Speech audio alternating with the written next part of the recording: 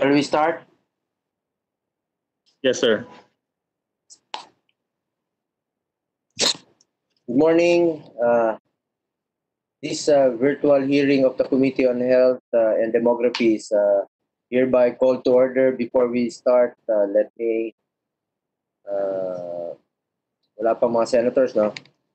Today, we have the following bills on our agenda. Senate Bill 1132 filed by Senator Recto, requiring all public hospitals to prepare and implement a hospital site development plan. Next, Senate Bill 1437 of Senator Revilla and Senate Bill 1095 of Senator Lapid, strengthening the regulation of health facilities. Next is Senate Bill 1471 filed by Senator Angara, amending the Mental Health Act. At this point, may we request the committee secretary to acknowledge the resource persons who are with us today. Mr. Committee Secretary, kindly acknowledge the resource persons. Yes, sir. Thank you very much, sir. We would like to acknowledge the following guests who are joining us in this virtual meeting. From the Department of Health, Dr. Francisco Duque, the Secretary, Dr. Lilibet David, Undersecretary, Undersecretary Maria Rosario Verheire, Attorney Nicolas Lutero, Director Maria Teresa Vera, Dr. Leonita Gorgolon, Dr. Maria Soledad Antonio, and Dr. Rio Magpantay. With the RITM, we would like to recognize the following: Dr. Beatriz Kiambao, Dr. Risa Mahelali. Sorry, this is only one guest from RITM. This is from PhilHealth, sir. Dr. Risa Mahelali, Dr. Marvin Galvez, Dr. Adeline Messina, Dr. Merl Santillan, Ms. Merla Rose Reyes. And from the DPWH, Director Aris Doroy and Director Maria Visna Manyo. From the Department of Budget and Management, we would like to recognize Director Jane Abelia. From the Philippine Hospital Association, we would like to recognize Dr. Jaime Almora. From the Private Hospitals Association of the Philippines, Dr. Rustico Jimenez. From the League of Provinces of the Philippines, we would like to recognize Governor Presbitero Velasco. And from the League of Municipalities of the Philippines, Mayor Luis Chavit Singson.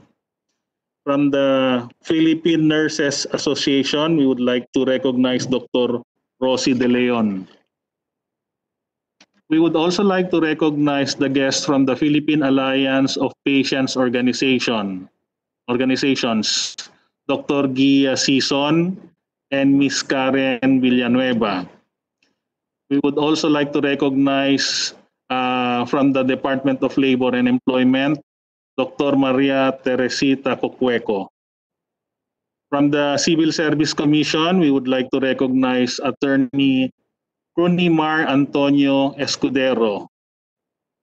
From the GSIS, we would like to recognize the following: Attorney Giovanni Lin Ikoy Marin, Attorney Lucio Yu, Attorney Jason Teng, and Mr. Geoffrey Jonathan Reyes, and Mr. Rodrigo H. Manuel. From the National Center for Mental Health, we would like to welcome Dr. Roland Cortez. From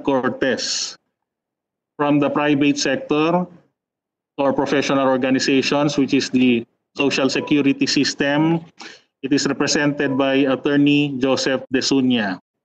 From the Philippine Hospital Association, we recognize Dr. Jaime Almora. Naulit nga siya. From the Private Hospitals Association of the Philippines, Dr. Rustico Jimenez. From the Philippine Psychiatric Association, Dr. Amadeo A. Alinea. From the UP College of Medicine, Dr. June Caridad Lopez. Ito. Okay na to. That's all, sir, for the moment. Thank you.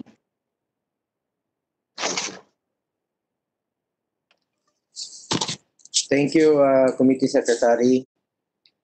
Good morning, Mr. Chairman, Senator Christopher Lawrence Bongo. On behalf of the DOH, we are here, Mr. Chairman, as a resource persons. Salamat, Secretary Duterte. Morning. The Philippines is an archipelagic state, and we recognize that healthcare facilities should be accessible to all, regardless of their distance from the national capital region. We all acknowledge that the regulation of health facilities all throughout the country has been difficult for the government, and this remains to be a challenge that we need to address. During the COVID-19 pandemic, reports have surfaced that some hospitals allegedly refuse patients to be admitted and provided emergency care. Marami rin pong nag-report sa akin.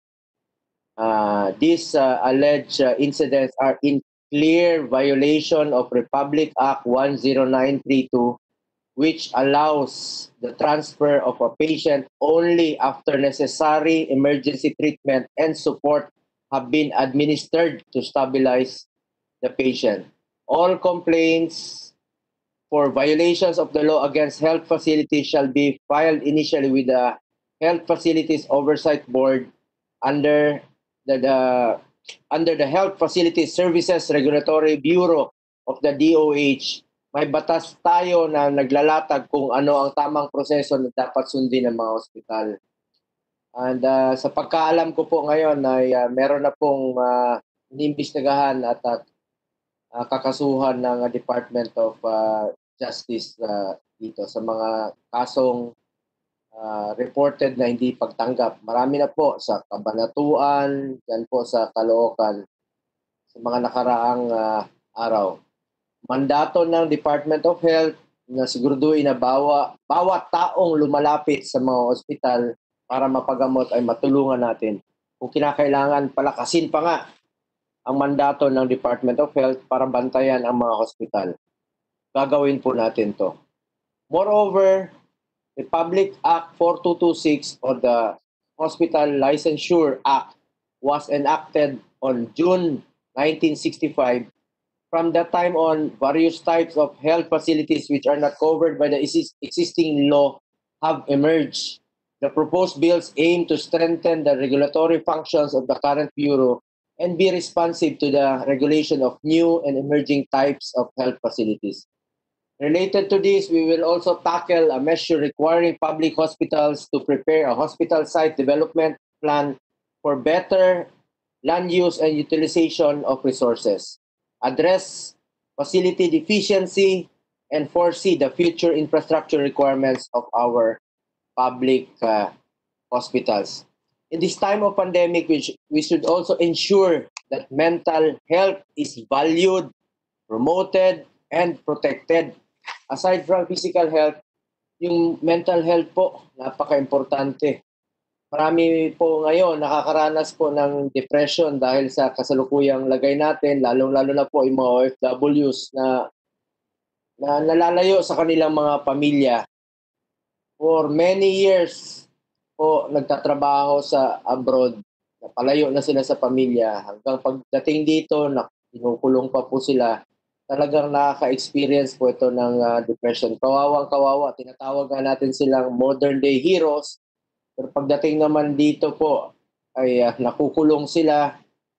At hirap na hirap po ang kanilang kalagayan. Marami pong nagre-report rin po sa amin, humihingi ng saklolo at gusto na po nila makapiling ang kanilang mga pamilya. So, ibig nating sabihin dito, napaka-importante po ang mental health ng bawat tao.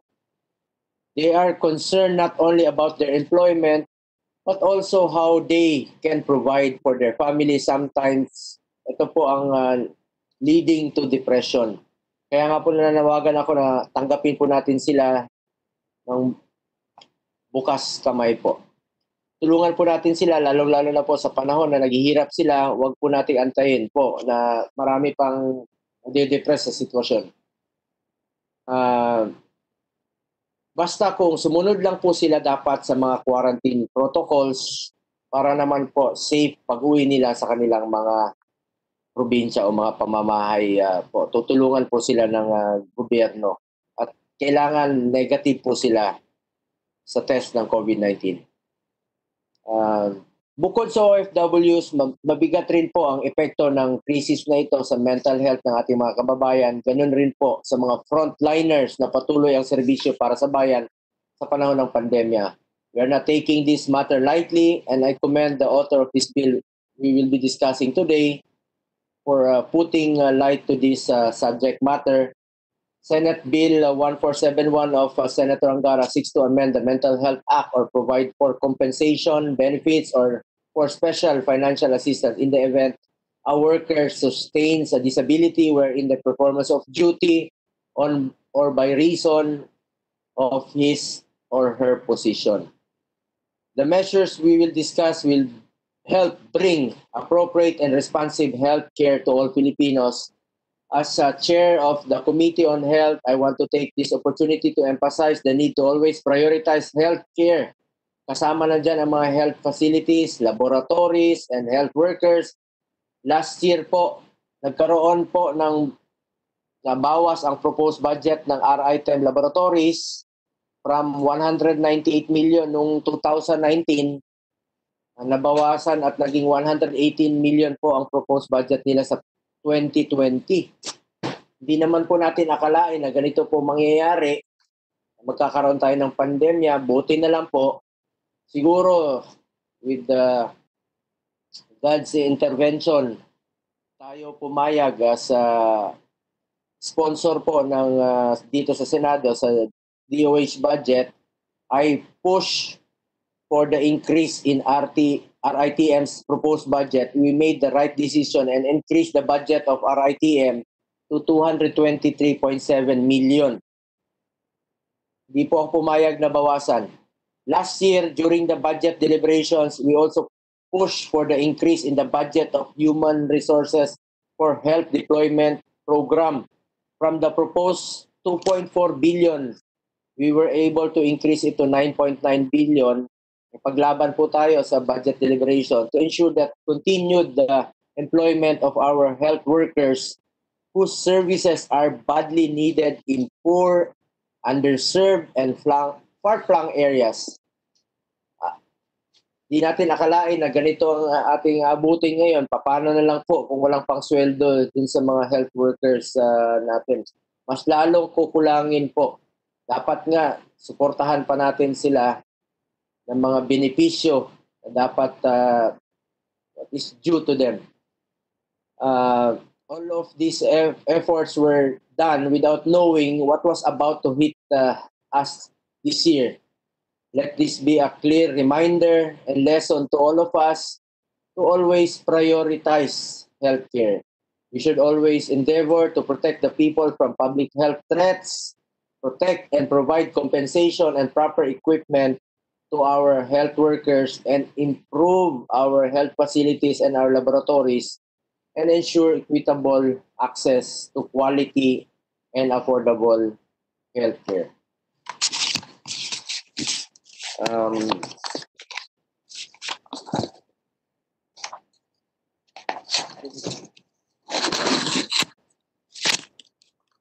Okay, to start first in our agenda is the Senate Bill 1132 filed by Senator Recto. requiring all public hospitals to prepare and implement a hospital site development plan. Can we please hear the position of the Department of Health Secretary Duque kindly? Thank you very much. Maraming salamat po, Ginoong Chairman. Sa ngalan po ng DOH, kami po ay nagpapasalamat sa pagkakataon na binibigay ninyo sa amin para makapagbigay ng amin na suporta sa mga mahalagang mga batas na inyo pong inaasahan maipasa. The DOH strongly supports the measure which aims to provide quality healthcare facilities that are well planned and well constructed. It is consistent with the objective of the Universal Healthcare Act to ensure equitable access to quality and affordable healthcare for all Filipinos. We also would like to note the importance of site development plans as a planning tool in controlling development, especially in hospital complex and within the city, municipality, or administrative region, wherein the hospital shall be located. The preparation of the site development plan entails the careful drafting of all existing physical elements that directly affect the flow and interrelationships of each of the spaces and their uses. Usually, site development plans must be prepared for new construction of hospitals to present the overall vision and design intent. However, in cases of existing hospitals, site development plans are also prepared for sites that are already experiencing significant development pressures or some of the negative effects of sporadic constructions. It is an effort to find solutions to manage the future growth and development within the hospital complex. With this, we also would like to articulate the official recommendations of the DOH with the permission of our chairman. For a more holistic health facility planning, the DOH recommends that the proposed hospital site development plan be required of each public hospital be expanded into a hospital development plan for alignment, which considers the following factors. A, health facility introduction, including historical background, mandate, primary and secondary catchment areas. B, external environment to include social demographic profile, health statistics, and epidemiological indices, patient flow, and referrals. C, internal environment, which includes scope of services, management system, human resources, financial information, procurement of supplies, projects, services, facility buildings and grounds, status of operations, performance scorecard. Proposed development options for the facility. The financial analysis of the proposed development options must also be a requirement, and to add the key areas of investment. Mr. Chairman, the hospital development plan should be aligned as well with the Philippine Health Facility Development Plan of the DOH, which articulates the needed health facilities and required capital investments in the medium and long term to help achieve health system goals.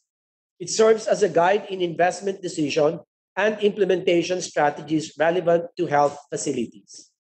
Finally, Mr. Chairman, we recommend revising the Bureau of Health Facilities mentioned in Section 3 to instead Health Facility Development Bureau. This concludes our statement of support, Mr. Chairman. Thank you.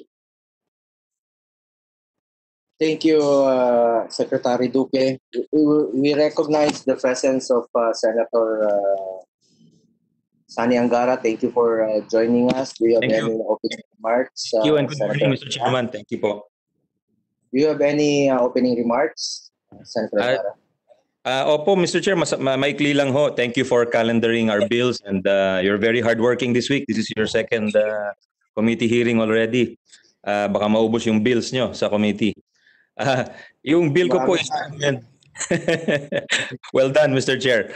We just filed a minor amendment to the Mental Health Act, which we passed a few years ago. It's to take into account the case of the former military man, si Ragos, kasi I think he was shot, as everyone knows, and I think he got into a tussle with some policemen because he was not able to take his monthly medication. He suffered some war shock serving in the military somewhere in Bicol, I understand. And he was no longer able to perform his duties as a soldier. And he was taking maintenance medicine worth, I think, 1,000 pesos a month. And during the lockdown or quarantine, he was no longer able to receive any assistance. So we'd like to amend Section 5 of the Mental Health Law, Republic Act 1136, and to add a section which would entitle the service users to immediately receive compensation benefits and special assistance entitled to the service user under existing laws should he or she sustain temporary or permanent mental disability while in the performance of duty or by reason of his or her office or position. Yun lang po, Mr. Chairman, para hindi na sana maulit yung mga ganong klaseng mga insidente kasi ang conclusion seems to be that had he access to his medicines, perhaps the incident could have been prevented and he would have acted in a different manner. Salamat muli, Mr. Chairman, at magandang umaga po sa inyo at sa ating mga resource persons. Salamat, Senator Angara. Thank you. May we now hear the position of from DPWH, Director Aris Duroy, or Director Maria Visna Manyo from the DPWH.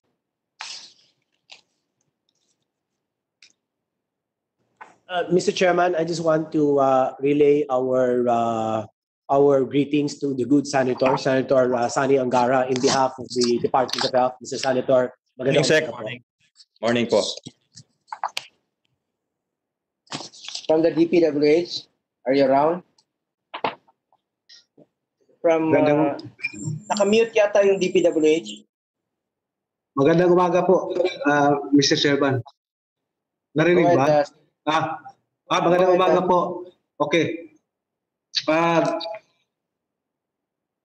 We are supporting with this proposal, with this act. This will actually improve the delivery of services in the future for our for the Filipino people who will be suffering for any eventuality, for any future calamity or pandemic. So this is just a good program or act that we are supporting totally for this bill. That's all, Mr. Chairman. Thank you, Sir. May we now hear the position of LGU Representative Governor. Sir, Governor Velasco. Good morning, sir. Morning po, Mr. Chair, Senator Bongo, and also to Senator Sani Angara and to all the officials from the national agencies. Mr. Chair, the League of Provinces of the Philippines fully support Senate Bill 1132 on the requisite site development plan. We would just like to request coordination with the local government unit where the hospital is located or will be constructed. And then one concern, Mr. Chair, is the request of the League of the Provinces that the lots on which provincial and district hospitals are located have to be transferred already to the local government units where such hospitals are located. Because when these provincial hospitals were previously supervised by the Department of Health, there are many lots which are still in the name of the government. So, so that the local government units will already have the ownership of these lots, it is requested that the transfer be implemented so we can continue the improvement of the facilities of the provincial and other local hospitals. And then That is all, Mr. Chair. We fully support the need to submit and prepare a site development plan for the hospitals. Thank you, Mr. Chair. Thank you, Sir Governor Velasco. May we now hear Mayor Chavit Singson of the League of Municipalities.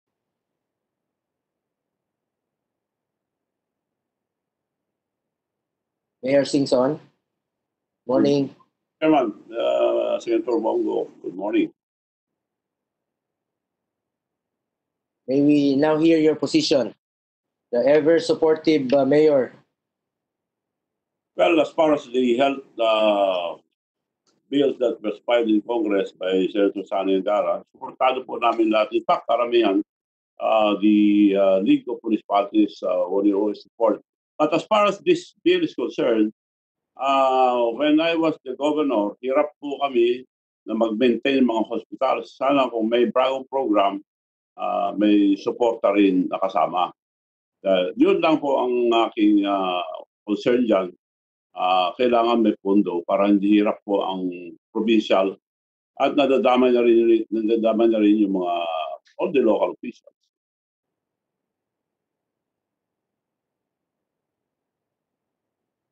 Salamat, Mayor. May we now hear Governor Dax Kua of ULAP. Another very supportive, along with Governor Velasco. Supportive. Thank you po. Mr. Chair, salamat po. To all our honorable senators, magandang umaga po at sa mga resource persons. We have two general requests for bills regarding empowerment of LGUs. We welcome them po and we thank you for thinking of the LGUs. Number one po, we support the statement of Mayor Singson na sana po pag kami binababang mandato, sana po may kasama rin konting assistance at konting technical or financial or funding assistance. Malaking tulong po. And then of course, sana kasama dun po yung capacity building kasi aminado naman po kami kailangan namin ng technical expertise o at least po yung mga tauhan ng mga local governments. Another request po kung mamalapati ng ating mga senador ay kung pwede po ilagay dun sa inyong mga batas kung sakaling involved po talaga ang LGU dun sa inyong panukala ay to include the ULAP as part of the IRR formulation team para po naman makapagbigay din, makapag-ambag ang ULAP sa paggagawa ng mga implementing rules and regulations po. General po, regarding the mental health bill of the Senator Angara, we fully support this program and we appreciate the good senator for his initiative. Regarding the hospital site development planning po from Senator Recto, ang aming we have two recommendations. Number one, kung pwede pong may regular coordination and consultation among and between DOH retained hospitals and concerned LGUs to ensure po na naka-align yung mga hospital site development plans and para makabuo nga yung buong framework ng interlocal health system na naipasa po ninyo sa Universal Healthcare Act. And pangalawa po, the mainstreaming or integration of the LGU hospital site development plan in the local development plan kasi meron po tayong mga local development plans. Sana po mapag-isipan ninyo na i-mandato na po na ma-mainstream na po yan na together with the local development plans kasama na po yung hospital development plans. And then patungkol naman po doon sa bills nila Senator Lapid at Senator Bong Revilla, we have very minor recommendations po. We would like to propose the creation of a streamlined process, possibly kung papayagan nyo po, a one-stop shop and joint inspection mechanism involving relevant government agencies such as FDA, PhilHealth, EMB of the DNR, among others, to further simplify tsaka para maging mas madali po ang pagtatayo ng mga bagong hospital ng mga LGU po.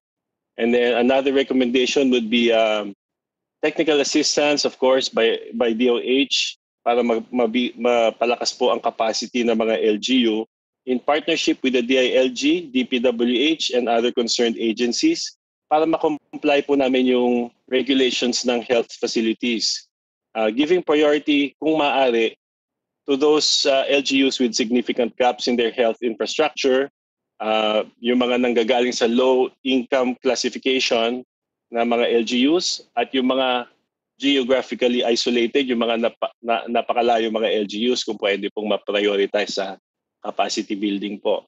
And then lastly po, formalization of coordination and collaboration mechanisms between the relevant government agencies and the concerned LGUs. Kumbaga kung mailagay nyo po yung formal collaboration para maging kumbaga cast in stone na po yung protocols. So Mr. Chairman, hindi ko na po babasahin yung buong position paper, baka maubos ko po yung oras, pero yun lang po ang mga highlights na aming mga recommendations. But rest assured, all the bills are meritorious and ULAP is supportive of all these measures from the honorable senators. Thank you po, Mr. Chairman. Mr. Chair, Senator Angara po. Senator Angara, go ahead. Magpapasalamat lang po ako dun sa ating mga kaibigan sa LGU, sila Governor Presby, Governor Dax at Mayor Chavit dun sa suporta. Salamat po, Mr. Chair. Salamat, Senator Angara. There are no more questions. We shall take note the comments and recommendations in our reports. Let us now proceed to the next. We move now to discuss Senate Bill 1437 of Senator Revilla and Senate Bill 1095 of Senator Lapid, strengthening the regulation of health facilities. May we hear from Secretary Duque for the position of the DOH? Thank you, Mr. Chairman. Certainly, the DOH interposes no objection on these bills on account of the following provisions. Number one, expansion of the administrative setup, including increases in the staffing and mandate of the Health Facility Services and Regulatory Bureau to be renamed as the Bureau of Health Facilities and Services, or BHFS. Number two, strengthening of enforcement of regulatory policies by granting quasi-judicial powers to the proposed BHFS. Number three, ensuring funding support for national and regional operations of the BHFS through income retention and subsidy from current appropriations of the DOH. Number four, expansion of the scope of health facilities and services to be regulated by the BHFS to include standalone health facilities and other modes of health service provision. Number five, extension of the validity of the license to operate from 1 to 3 years. And six, increase staffing pattern relative to the number of health facilities and services to be regulated in compliance with the standard ratios. We recommend, Mr. Chairman, the need to include health services among the areas to be regulated by the BHFS as proposed. Therefore, the DOH recommends adding services to the title of the bills as well as defining health services within the definition of terms. They may opt to use this definition. And may I please be allowed to read. Health services refer to services that may be preventive, diagnostic, therapeutic, rehabilitative, palliative, among others, that are provided by non-health related establishments or entities, such as ambulance services and telehealth services. Number two, DOH also recommends including a provision on monitoring and surveillance of health facilities, imposing upon facilities the duty to ensure the availability of pertinent documents and resources during each activities. It may read, the Bureau shall conduct monitoring of health facilities to ensure continued compliance with the rules and regulations in the licensure and operations of health facilities and shall do surveillance whenever necessary. Health facilities shall ensure that key staff, records, premises, and facilities are made available to the Bureau's authorized regulatory officers during the monitoring activity. Number 3, with reference to the proposed BHFS quasi-judicial powers, the DOH recommends including, after the specific power granted to preventively suspend, the phrase, and give appropriate sanction to allow the Bureau to impose a range of possible sanctions in the implementing rules and regulations. Number 4, the DOH also recommends removal of the provision mandating the provision of number 5. The DOH appreciates the intention of the bills to strengthen the health facilities and services regulation in the DOH regional offices. However, there is a need to prevent conflict of interest by insulating regional regulatory offices and maintaining the boundary of regulation and health service delivery. Under the current setup, Mr. Chairman, the Bureau does not have field offices, and implementation of its policies is carried out by the Regulatory, Licensing, and Enforcement Division, or RLEDs, of the Centers for Health Development, or CHTs. RLEDs are under the CHT directors and are assigned other non-regulatory functions, thus losing focus. Thus, the DOH proposal is to have separate regional field offices directly under the Bureau. That concludes our position, Mr. Chairman. Thank you once again. Thank you, Secretary Duque. I have some questions. Ano na pong update po dun sa mga kaso ng mga hospital na tumatanggi sa mga pasyente sa umpisa po nitong pandemic na ito? Meron po bang reports na hanggang ngayon tumatanggi pa rin? Saan ba pwede silang magsumbong? And how will this measure help DOH monitor the compliance of hospitals to regulations, especially on the regulation prohibiting them from refusing admission of patients? Kindly answer, Secretary. Thank you, Mr. Chairman. With your permission, may I please invite in ASEC Sharade Grande, the head of our DOH Legal Service Office. ASEC Grande, please. Go ahead, ASEC Sharade.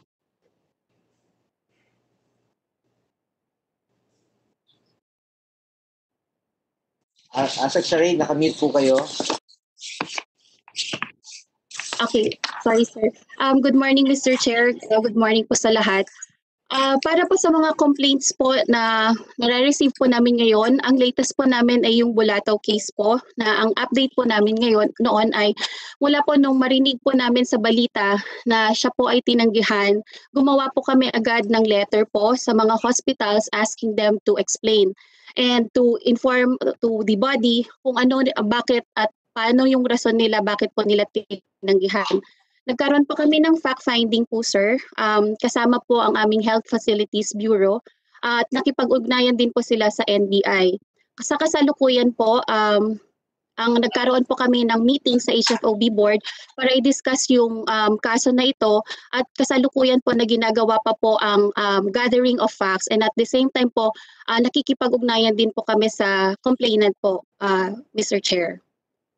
Para sa mga complaint naman po, maaari lamang po itong i-forward po sa aming email address po sa oasmg@doh.gov.ph o kaya po kahit pwede pong itawag po ito sa DOH sa hotline po namin, sir. Lahat po ay tinatanggap namin at tina-actionan po. Salamat, ASEC Sharade. Speaking of health facilities, may we know of the health facilities with accredited testing laboratory, how many are public and private? which laboratory has the largest number of backlog in testing, and how many are the backlogs, and what is the cause of the delay. Ito naman pong RITM, does RITM need additional personnel to be able to fast-track testing? Kasi nakatutok po tayo ngayon, Secretary Duque, sa mga testing natin.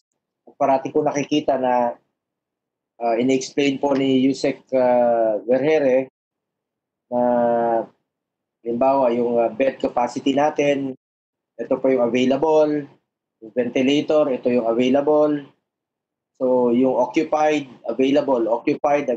So ibig sabihin, ahead ang Department of Health natin, ang ating mga health facilities dahil marami pang mga available beds, available ventilator, available health facilities as of now. Kaya nga, hindi natin ma-afford na umabot tayo sa second wave dahil baka hindi kakayanin ng healthcare system natin. Mas mabuti na yung ahead tayo. Handa tayo parate at may available na mga health facilities. How about the testing capabilities natin? Are we ahead or may backlog pa po tayo ngayon? Because I heard na meron pong mga backlogs pa sa RITM.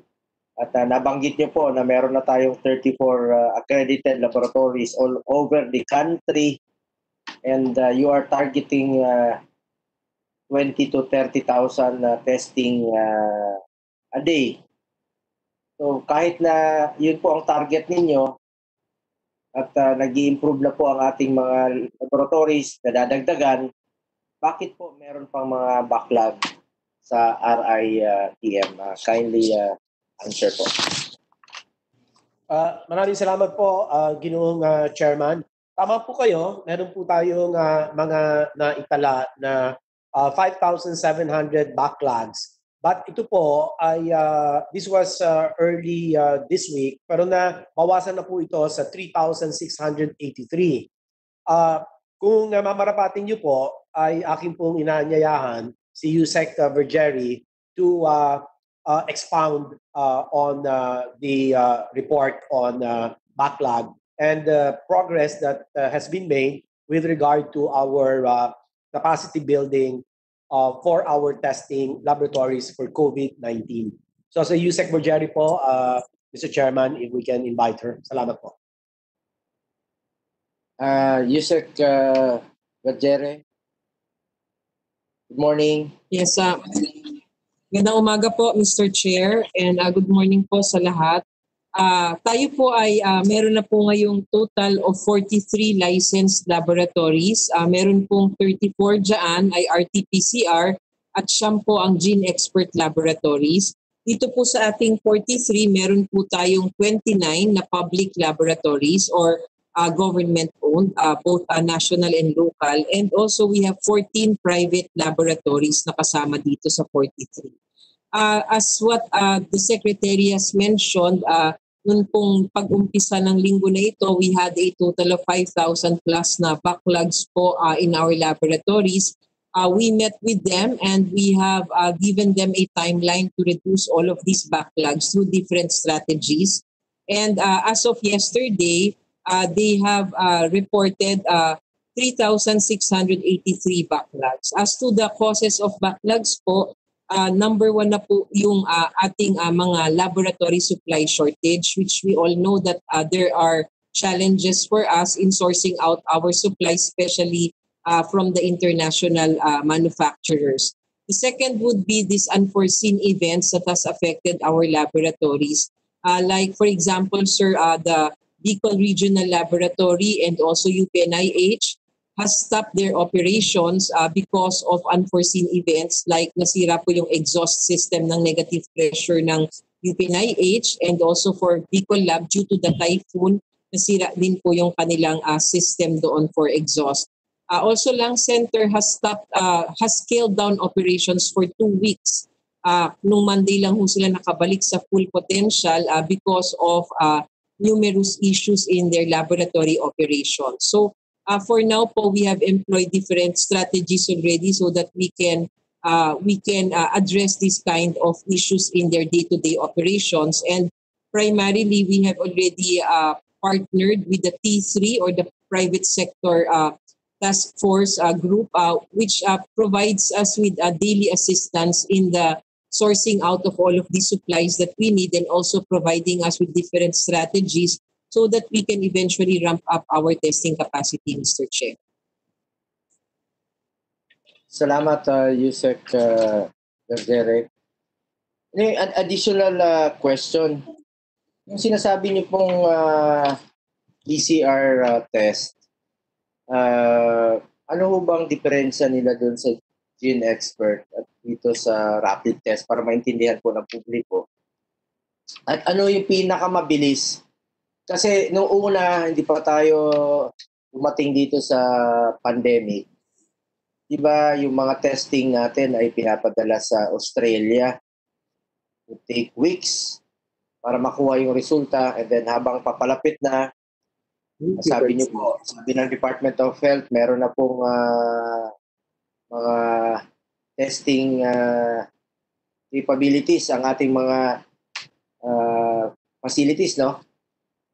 Nauna sa RITM, siguro dati mga 1 linggo. So ano bang pwedeng posibleng pinakamabilis na makukuha kaagad yung resulta? Kasi pag nagpa-test ka ngayon at hindi naman natin hindi pa nakukuha yung resulta, assuming na negative ka pa, tapos marami kang nakalubilo. So ano bang pinakamabilis? May nagsasabi na kaya raw po in a day or 2 days na po. Sa kapasidad natin sa ngayon, ano yung pinakamabilis na testing capability natin? Mr. Chair. Mr. Chairman. Yeah, let me just answer briefly, and then to be complemented by Yusek Vergeri. Yung pong dalawang sistema po natin sa pagtukoy ng COVID-19 virus ay ang RT-PCR. Ito po yung dati ng sistema. At meron din po tayong gene expert. The gene expert technology is probably about 2 to 3 years old. At marami po tayong ganitong makina, mga 400 plus, distributed all over the country. Ginagamit po natin ito for diagnosing tuberculosis. Pero ngayon po, meron palang COVID-19 cartridges na pwedeng gamitin ang gene expert machines. Kaya maganda po sana ito. Ito po yung tinatawag natin sanang game changer sa diagnosis and screening ng COVID-19. Pero Ginoong Chairman, ikinalulungkot ko sabihin na ang supply ng COVID-19 cartridges ay napakalimitado. At ang mga gumagawa po nito, ang mga first world countries, ay nililimitahan po nila parang sa kanilang mga sarili muna ang pinaprioritize po nila. Kaya yung ating pong in-order, and Yusek Roset can correct me, yung 160,000 cartridges, halos parang mga 25,000 ang dumating. So, ang tagal na po nito. Kaya kulang na kulang po. Yusek Vergeri, please. Mr. Chair. Go ahead, Yusek. Yes, sir. To supplement po kung ano po yung sinabi ni Secretary Duque, meron po tayong iba't ibang klase na test for COVID. Hindi lang po natin siya tinitignan sa bilis kung paano natin siya magagawa, kung hindi kailangan din natin tignan kung ano po talaga ang purpose niya, kung bakit po natin siya gagamitin. So first, ang pinakamabilis po pag tinignan natin are the rapid antibody test. Ang rapid antibody test po, in 15 to 20 minutes, makakapagbigay po sa inyo yan ng resulta. Pangalawa po, ang ating pong gene expert machine, makakapagbigay po sa atin yan ng 45 to 60 minutes. Pero 4 na samples po ang ipoproduce niya sa isang run po na 45 minutes. At ang RT-PCR test naman po, in 8 hours po, ang napoproduce na 88 to 96 samples. So ito pong tatlong test na ito, makikita natin may mga pagkakaiba-iba para po sa haba ng oras na pinoproseso. Pero ang kanila pong mga purpose kung bakit po natin sila ginagamit. Ang atin pong rapid antibody test, ang lagi po nating sinasabi, hindi po natin siya ginagamit to screen or to detect the virus in a person.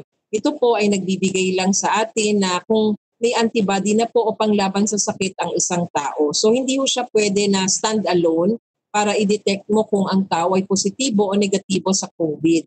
Ang ginagamit po natin, which is the gold standard, is RT-PCR kung saan nadidetect po talaga yung virus sa ating katawan dito po sa RT-PCR. Pati po ang gene expert, ganun din po ang gamit niya, nadidetect din po sa katawan ang virus kung positibo o negatibo. Ngayon, kung anuhan ho natin kahit na po ang gene expert ay naandyan, meron na ho tayong 9 facilities which had been licensed already. Tama po yung sinasabi ni Secretary Duque na nahihirapan po tayo dahil ang dating po sa atin ng cartridges for gene expert is just 6,000 per week at kailangan po nating i-distribute across all of these facilities that we are trying to license. Hindi pa po tayo makapaghingi na mas mataas dahil yan pa lang ho ang naiko-commit sa atin ng ating supplier para dito at yung katulong po natin is the PBSP which is the Philippine Business for Social Progress. Ang RT-PCR naman po may 34 labs po tayo. One machine can produce about 88 samples although ang sinasabi nga ng ating mga eksperto sa laboratorio hindi naman talaga 88 ang atin pong nailalagay sa isang makina sa bawat run kung hindi mga 44 lang po dahil nga po dun sa mga prosesong ginagawa and preventing decontamination. But in any case, if you have 2 to 3 machines in one laboratory, you add about 44 times 3 for these 3 machines for 1 8-hour run and you'd have about 120 or 130 samples done in 8 hours po for RT-PCR machine, Mr. Chair. Salamat, Yusek Guerrero. Anyway, yung sino pong magbabayad nito, Yusek, sa mga test? Libre po ba ito sa publiko? I'm sure yung sa mga pribado may bayad yun, ano? Sino pong magbabayad kung sa pribado? Sino pong magbabayad sa mga public and hospitals na mga laboratories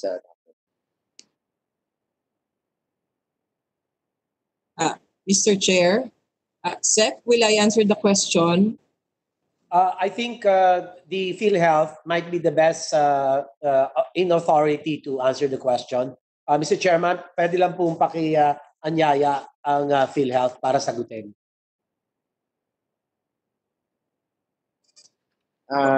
Dr. Raiza Lee of PhilHealth po, kindly answer.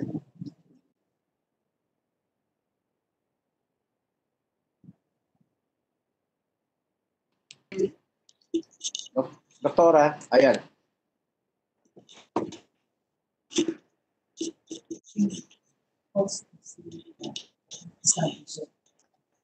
Hello. Hello. Ma'am Raisa, go ahead. Good morning, Mr. Chairman. Did you hear the question answer? I'm sorry, we missed it.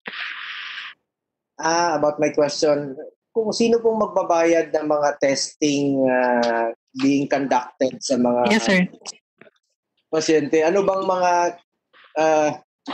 criteria ninyo pwedeng maging libre po ito sa publiko at sino po yung kailangan magbayad at how much it would cost, no, pag nagpapatest at magkano pong sinasagot ng PhilHealth, magkano pong sinacharge sa inyo ng mga laboratories na inyong babayaran. At test yung mahal, anong test po yung mura, at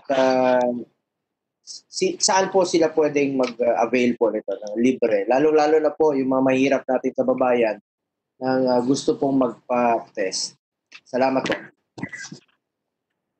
Thank you, Mr. Chair, for that question. I would like to request to direct the question to the Office of the Benefits Development and Research department.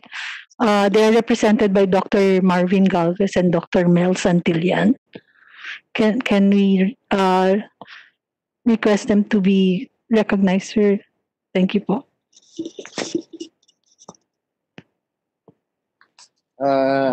Dr. Marvin Galvez,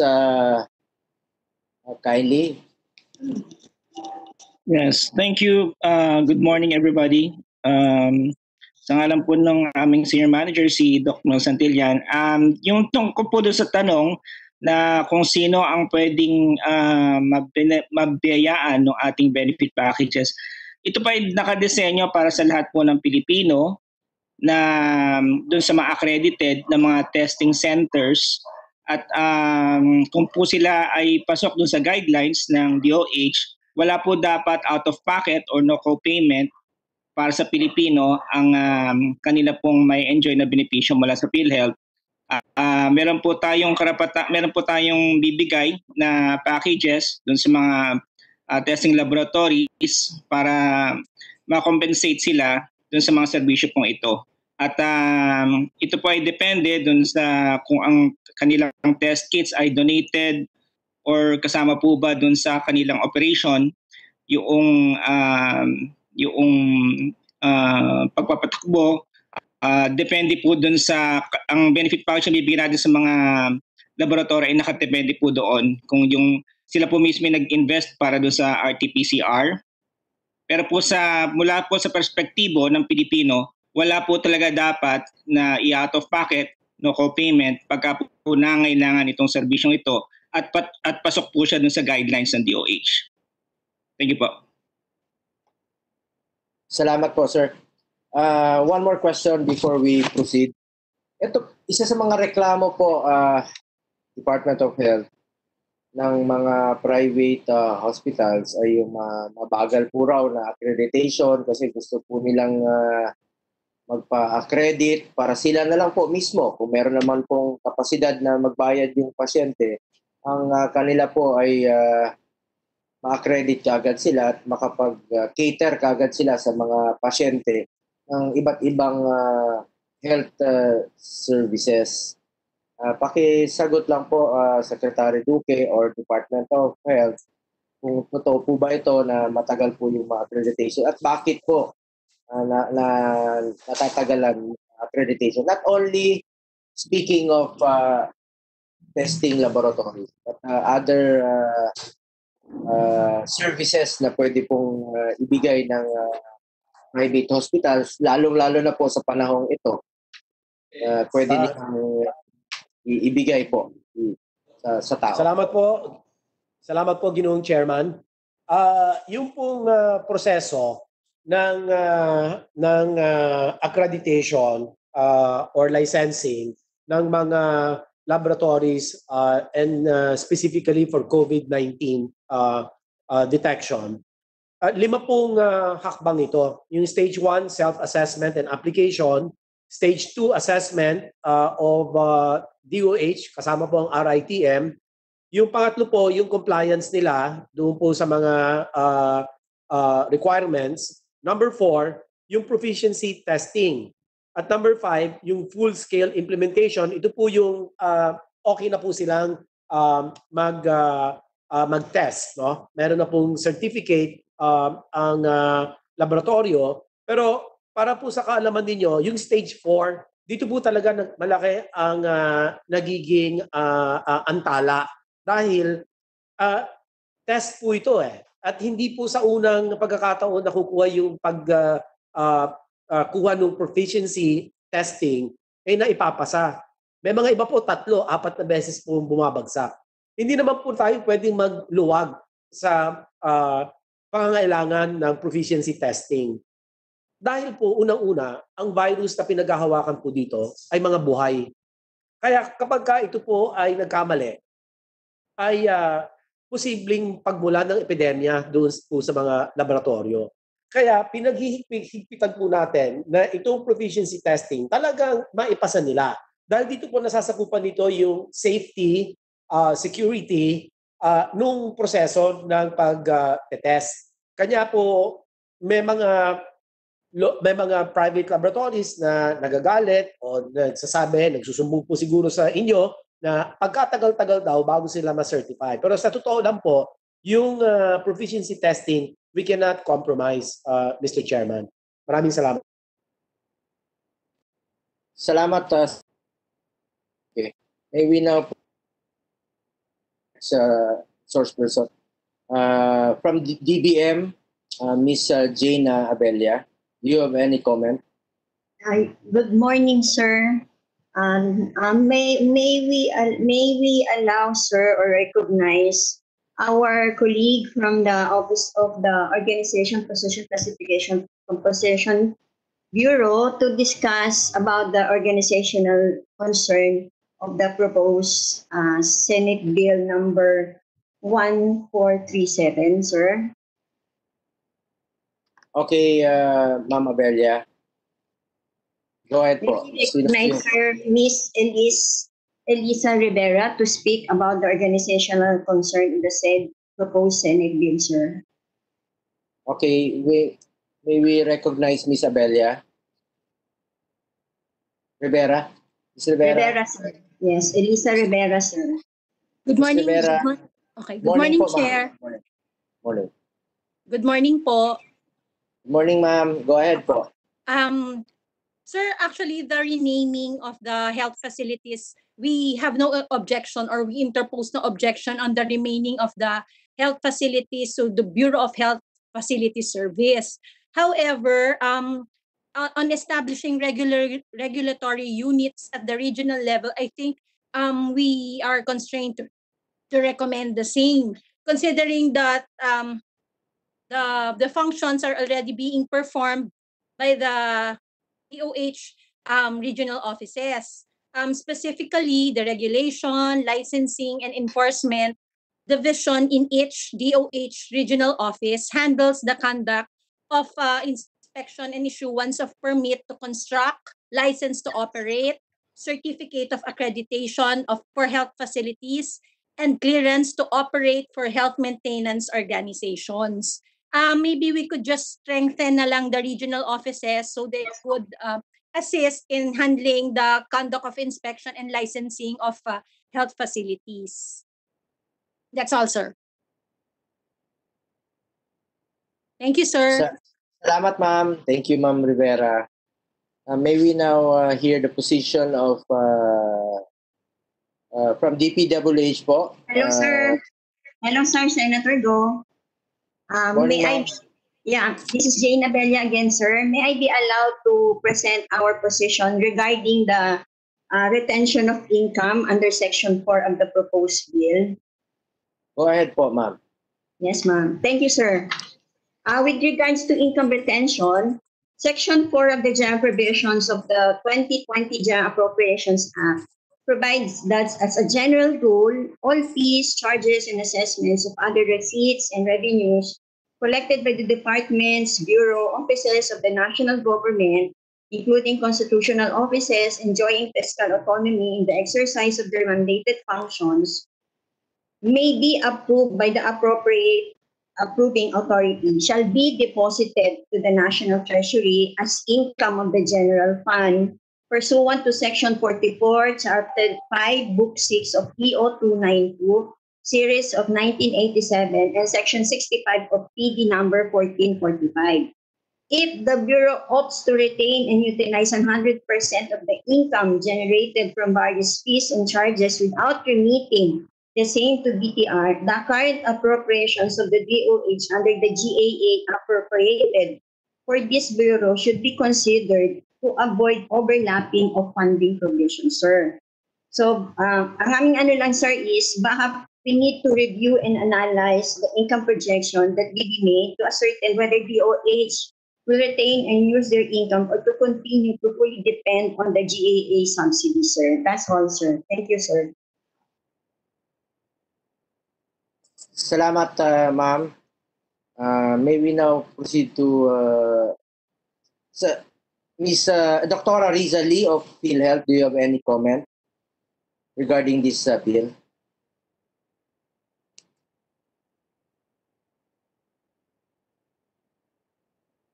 Ms. Riza Lee. Dr. Lee.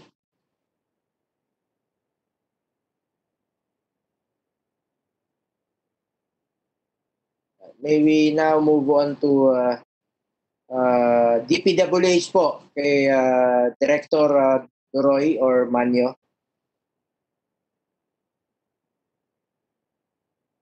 Good morning, sir. Good morning. Good morning, sir. Okay, so far we have no objection for this proposed bill, but can I have some clarification, Mr. Chairman? Go ahead. Go ahead. Okay. With regards to section 3.D and section 10, the granting of authority of the Bureau to conduct review and approval of the design plans, if this is consistent with the mandate of DOH, and if they have the capability to undertake such review process.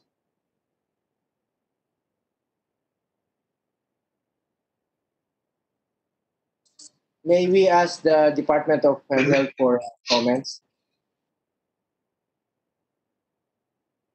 Sorry, Mr. Chairman, can I just medyo masama ho yung reception ko. Ano po yung comment po ni engineer ng DPWH? Can you please repeat? I'm sorry. Yes, Mr. Secretary, with regards to the granting of authority for the Bureau to conduct review and approval of the design plans, if it is within the consistent with the mandate of DOH, and if the DOH have the present capability to do such undertaking. Maraming salamat po, sir. Tama po kayo, kinakailangan siguro yung capacity building, yung kanyang technical expertise ay makamit muna niya bago niya gawin ito. At naniniwala po ako na kayo din po ang pupuntahan para po sa kanilang technical capacity building. At kanya tingin ko po naman ay para din hindi kayo mahirapan na maya't maya kung may mga ganito pong mga plano sa inyo pa pagagawa, baka naman lalo po kayong maantala sa inyo pong mandato na gawin yung mga planong yan para sa mga ibang gusali. Pero sa atin naman po ay hihingi lamang kami ng inyong mga technical assistance for capacity building. Maraming salamat, Secretary Duque. May we now hear the position of the League of Provinces, Governor Velasco.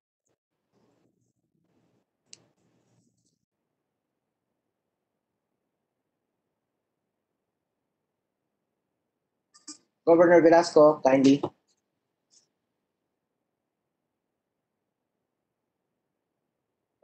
Okay, do you hear me, Mr. Chair? Go ahead, Governor, sir. Okay, thank you, Mr. Chair. LPP fully supports Senate Bills 1095 and 1437, introduced by Senators Lapid and Ramon Revilla Jr. respectively. We welcome the expansion of the definition of a hospital and health service institution to include mga testing, diagnostics, rehabilitation, mobile clinic, and other establishments. Our concern, Mr. Chair, is with respect to the licensing of provincial hospitals. Right now, we have to be candid about this. Provincial hospitals in provinces classified as third, fourth, and fifth may have difficulty in maintaining their classification even as level 1 hospitals. And we have difficulty in getting the required equipment and also the personnel in the provincial hospitals, more particularly the doctors and nurses, no? So it is in this regard, Mr. Chair, that we request the DOH to look into this matter closely. Yung mga pondo po nung mga provincial hospitals, yung sa provincial governments po na mga mababa ang klasifikasyon, usually po ay hindi ganun kalaki. So, meron pa pong mga ibang requirements na pinapataw yung Bureau of Health Facilities and Services, no, regarding the licensing. Kaya po kailangan tignan po ito. We fully acknowledge the strong support of Secretary Duque and DOH on this matter. May mga hinihingi po kami mga requirements at naibibigay naman po at tingin po namin ay mas ibang approach ang kailangan, lalo po yung pagkuha ng mga doktor, nahihirapan po kami just to maintain yung level 1 classification. Sa amin po sa Marinduque, yung isang level 1 hospital namin naging infirmary na lang. Kasi kaya nahihirapan po sa pagkuha lang sa mga doktor, no? At saka we welcome yung mga initiatives ni Secretary Duque and the DOH with respect to getting the doctors required of these hospitals. But talagang mahirap pong kumuha ng mga doktor ho ngayon. We have been looking into yung mga innovative approaches, mga telemedicine, ganun po. At we now agree to concession agreements, consignment agreements. Regarding yung sa mga requirements lang sa concession and the consignment agreements, medyo luwagan lang ho po yung mga requirements. Minsan maraming mga requirements na naipapataw. So it is when this we are raising this concern, especially with the lower classified provincial governments na medyo nahihirapan po just to comply with the minimum requirements prescribed by DOH. Baka for this lower classified provincial governments, there may be different requirements that can be required from them. Yun lang po, Mr. Chairman. It's a serious concern kasi pag bumaba po yung level 1, naging infirmary, hindi na po pwedeng mag-opera at mag-render ng mga medical services. Thank you po, Mr. Chair. And we fully support again the Senate bills of Senator Lapid and Senator Bong Revilla. Salamat, Senator. Nandiyan na po yung taga PhilHealth, Dr. Raiza Lee or Dr. Marvin Galvez po ng PhilHealth. Good morning po, Mr. Chair. Please allow me to read the position paper submitted by Dr. Riz Herrera of Accreditation regarding the Senate Bill number 1095. If I may proceed. Go ahead, sir. Thank you, sir. An act strengthening the regulation of health facilities and services and appropriating funds thereof, therefore repealing for the purpose the Republic Act number 4226, otherwise known as the Hospital Licensure Act, and Senate Bill number 1437, an act modernizing the regulations of health facilities and services and appropriating funds therefore, repealing for the purpose Republic Act number 4226, otherwise known as the Hospital Licensure Act. PhilHealth's position is as follows. The corporation lauds and supports the noble intent of the bills. PhilHealth agrees that the Hospital Licensure Act needs to be updated. Health facilities other than hospitals need to be regulated to ensure safety and quality among their clients. Regulating the health facilities does not equate to regulating the cost of health services being given by these facilities unless the law gives additional power to the Licensing Bureau to influence this. To ensure that the bills focus on proving expanded, safe, and quality, including cost-effective services, may we recommend the following adjustments for your consideration. Number one, for the types of facilities to be covered by the bill to include temporary facilities or makeshift facilities. Just like in the current pandemic situation, there is a need to regulate community isolation units, which are temporary facilities, makeshift hospitals during calamities. For Section 8, to remove formal baccalaureate degree preferably and maintain a master's degree in a hospital's administration or related courses. The chief executive officer, chief operating officer, or administrative officer need to be a doctor. Number 3, for Section 11, may we suggest that license is a prerequisite to participation in the NHIP instead of automatic participation in NHIP. Participation in NHIP will be subject to contracting per UHC law, which may be additional requirements other than license. It should be qualified that they should still comply with NHP rules. If this bill becomes law, DOH and PhilHealth should discuss the delineation of roles regarding licensing and accreditations. Number 4, for Section 13, to add fraudulent acts against the National Health Insurance Program as another ground for suspension and revocation of license to further discourage social health insurance fraud. We submit, signed, Brigadier General Ricardo Morales, AFP retired. Thank you, sir. Salamat Mr. po. Chairman. Yes, go ahead, Mr. Secretary. Chairman. Yeah, Go ahead, yun lang kaninang yes, thank you, sir. Yun lang na sagot ko po kanina tungkol doon sa komento ng DPWH. Ako po ay nasabihan ng akin direktor for Health Facility Services Regulatory Bureau na datapwat meron naman na silang kakayahan para magsagawa ng mga plano for construction, for renovation, for expansion ay maganda rin na makatutulong ang DPWH sa pagpapalawig ng ganun pong kakayahan or expertise.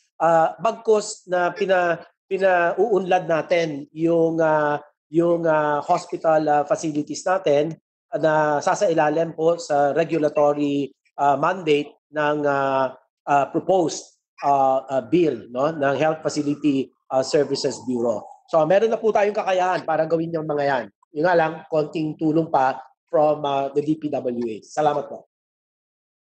Salamat, Secretary Duque. Sa PhilHealth po, no, or sa DOH, malaking tulong po ang Red Cross ngayon para mapabilis ang ating kapasidad natin sa testing. Dahil all over the country po, meron silang mga Red Cross at nakakalat po ang kanilang mga testing laboratories. Congratulations kay Senator Gordon, chairman po ng Red Cross. Ang tanong ko lang po sa Red Cross po ba ang magbabayad ay PhilHealth rin po ba?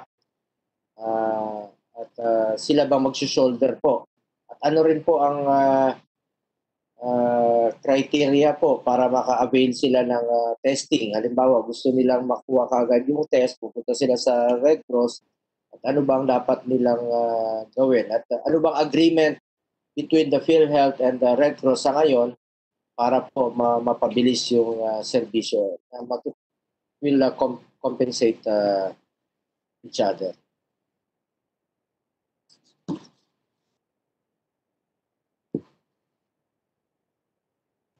Mr. Chairman, pwede ho bang pakianyaya lang po si Yusek Vergeri para sagutin po yung inyong katanungan? Yusek Vergeri. Yes, Mr. Chair. I'm sorry. Ang Philippine Red Cross po ay katulong natin, and sa katunayan po dun po sa mga datos natin ngayon, they comprise about 40% of those being tested. Sa kanila po na pupunta. Nung sa OFWs po kasi ay napunta sa kanila lahat. Pangalawa, tumatanggap din po sila sa ating mga local government units at tumatanggap din po sila sa ating mga Metro Manila hospitals. Ang patakaran po ng Philippine Red Cross, sila po ay kailangan po ma-encode na po ng ating mga hospital o kaya ng community o di kaya yung mga Philippine Coast Guard and BOQ ang mga case investigation forms bago po mapadala sa kanila ang samples. ang kanila pong ang patakaran po nila sa pagbabayad ay PhilHealth po ang nagbabayad po ng mga test na ito at meron po silang kasunduan with PhilHealth, Mr. Chair.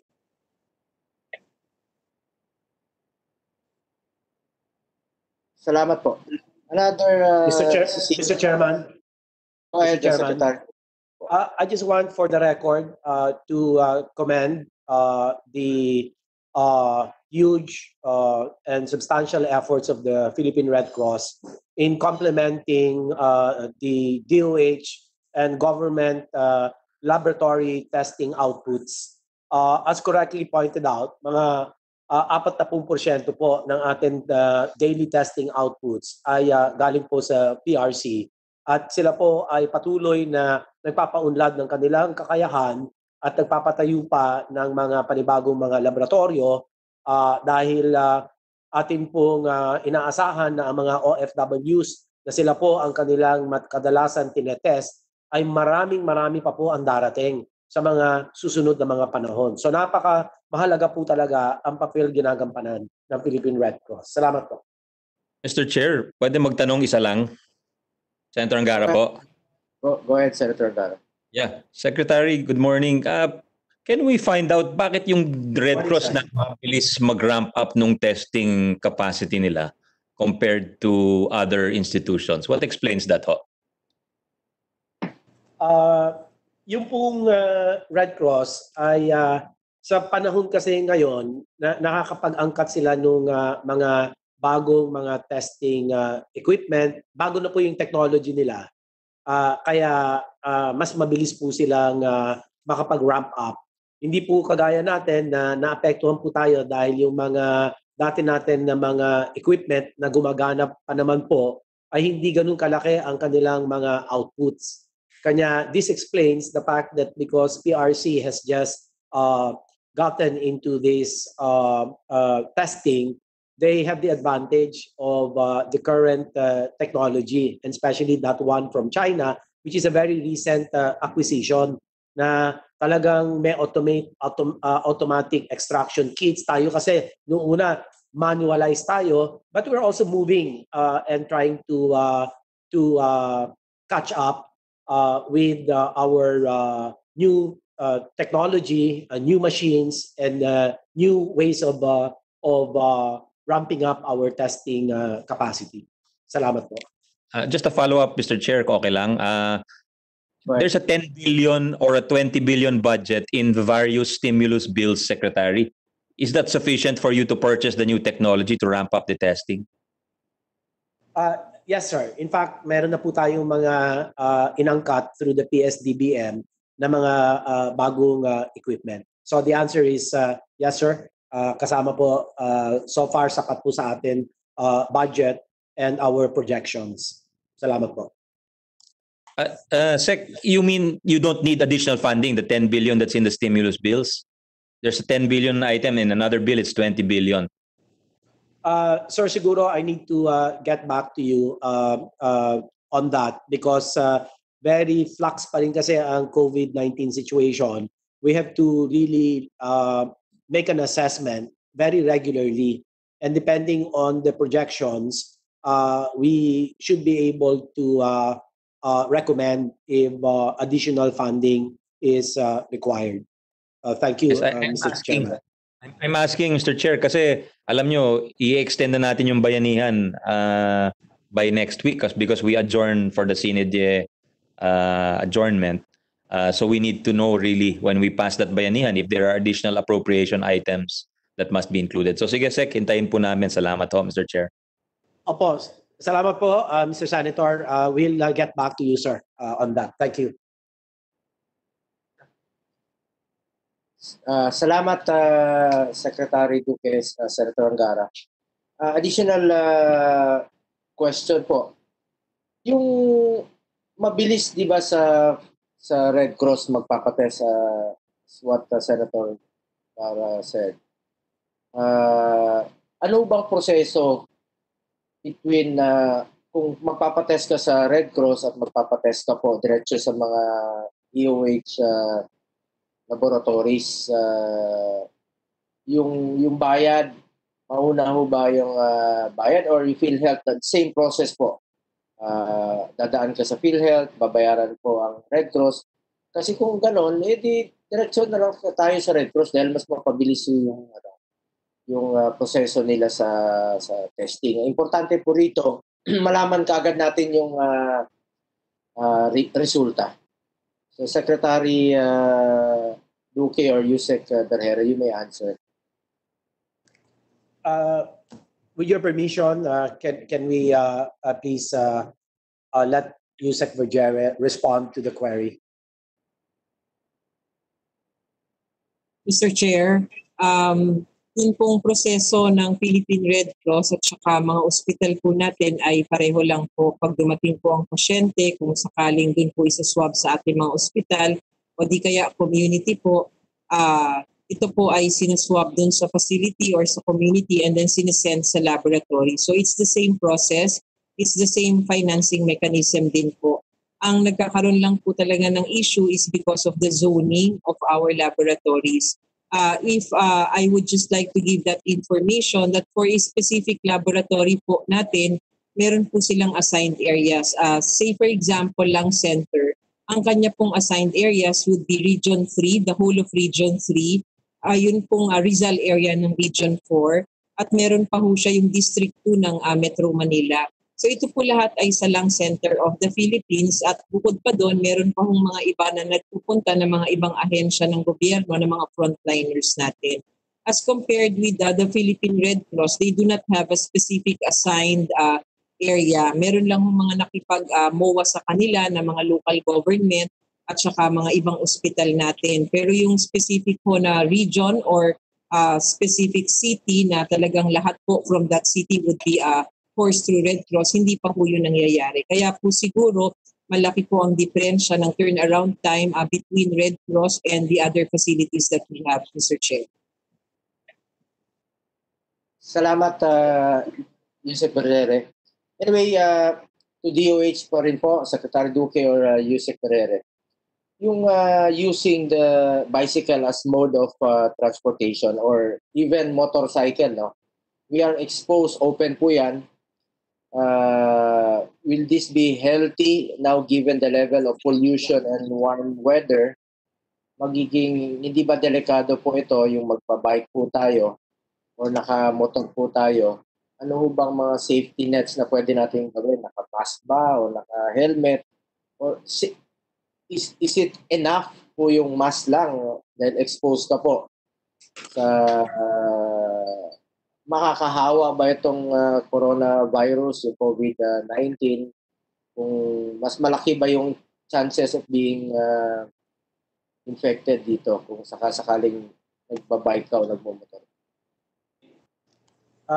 With your permission, Mr. Chairman, yun lang, babalikan ko lang po saglit yung punto na sinabi po ni Senator Angara kanina about additional budget. Nakalimutan ko po sabihin na marami din po mga donated na mga bagong equipment for RT-PCR testing. So yun lang po, we will give the inventory of these new testing machines for RT-PCR.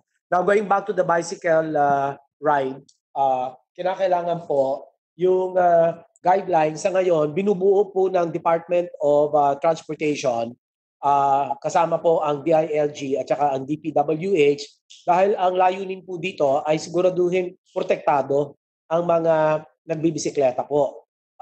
Kinakailangan po meron silang protective gear, yung helmet, meron silang knee shields, elbow shields, at lahat po ito para nang sa ganon ay hindi po sila magkaroon ng na malubhang aksidente.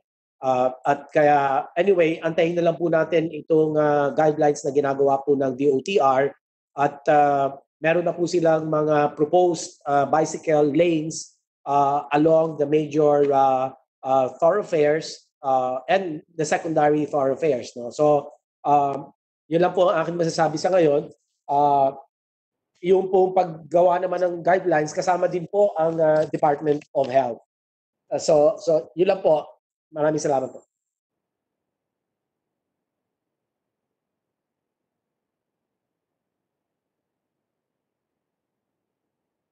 Thank you, Secretary Duque.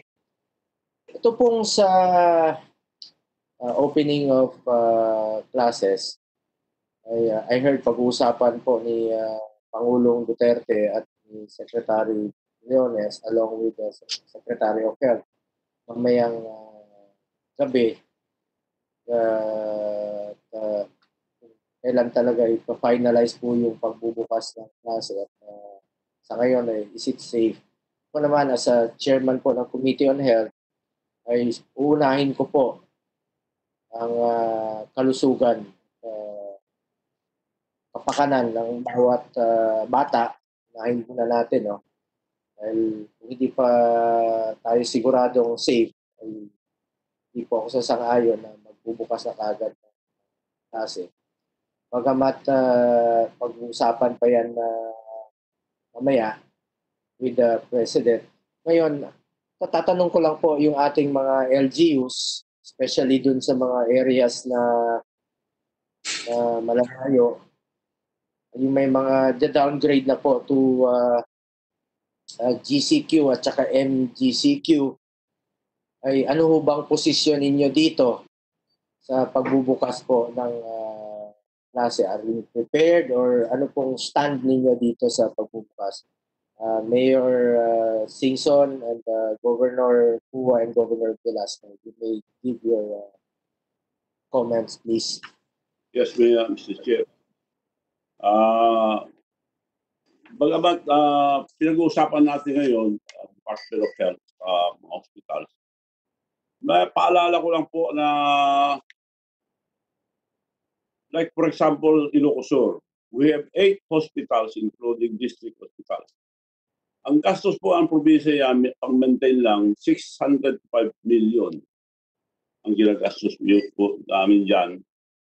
Bakit hindi natin i-reduce na lang 2 magandang ospital na lang, gawin na lang clinic yung mga iba, makakapaglingkod, makakatulong tayo sa ating kababayan. Sa ngayon po, hindi kami nakakatulong dahil matakpo sila sa mga private hospitals. Magsama po ang image sa mga hospitals natin dahil basta ano rin namin, kulang-kulang. Like for example, dito sa Ilocosur, lahat ng mga doctors dito, consultant namin. Pero nagko-consultant nga, may mga hospitals naman sila. So, karamihan ng tao pupunta sa private hospitals, ang laking gastos nila. Hindi tayo nakakatulong. So, ang suggestion mo po sa ating mga batas, kung pwedeng gawa ng paraan, i-reduce na lang yung mga hospitals, yung mga district, gawin na ng clinic, at like Ilocosur, 2 na lang na magaganda para makapag-compete kami sa mga private hospital. Makakatulong po tayo sa taong bayan.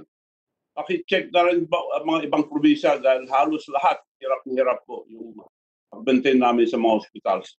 Yun po, Ilocosur lang, ewan ko sa mga ibang probinsya. Ganon din po, nung araw, tinatanong ko sa mga gobernador, ang laking gastos nila. So, dapat po, baguhin na natin yung sistema, i-reduce ang hospital, pero yung magandang hospital. Yun lang po ang suggestion ko dito po, Mr. Chair.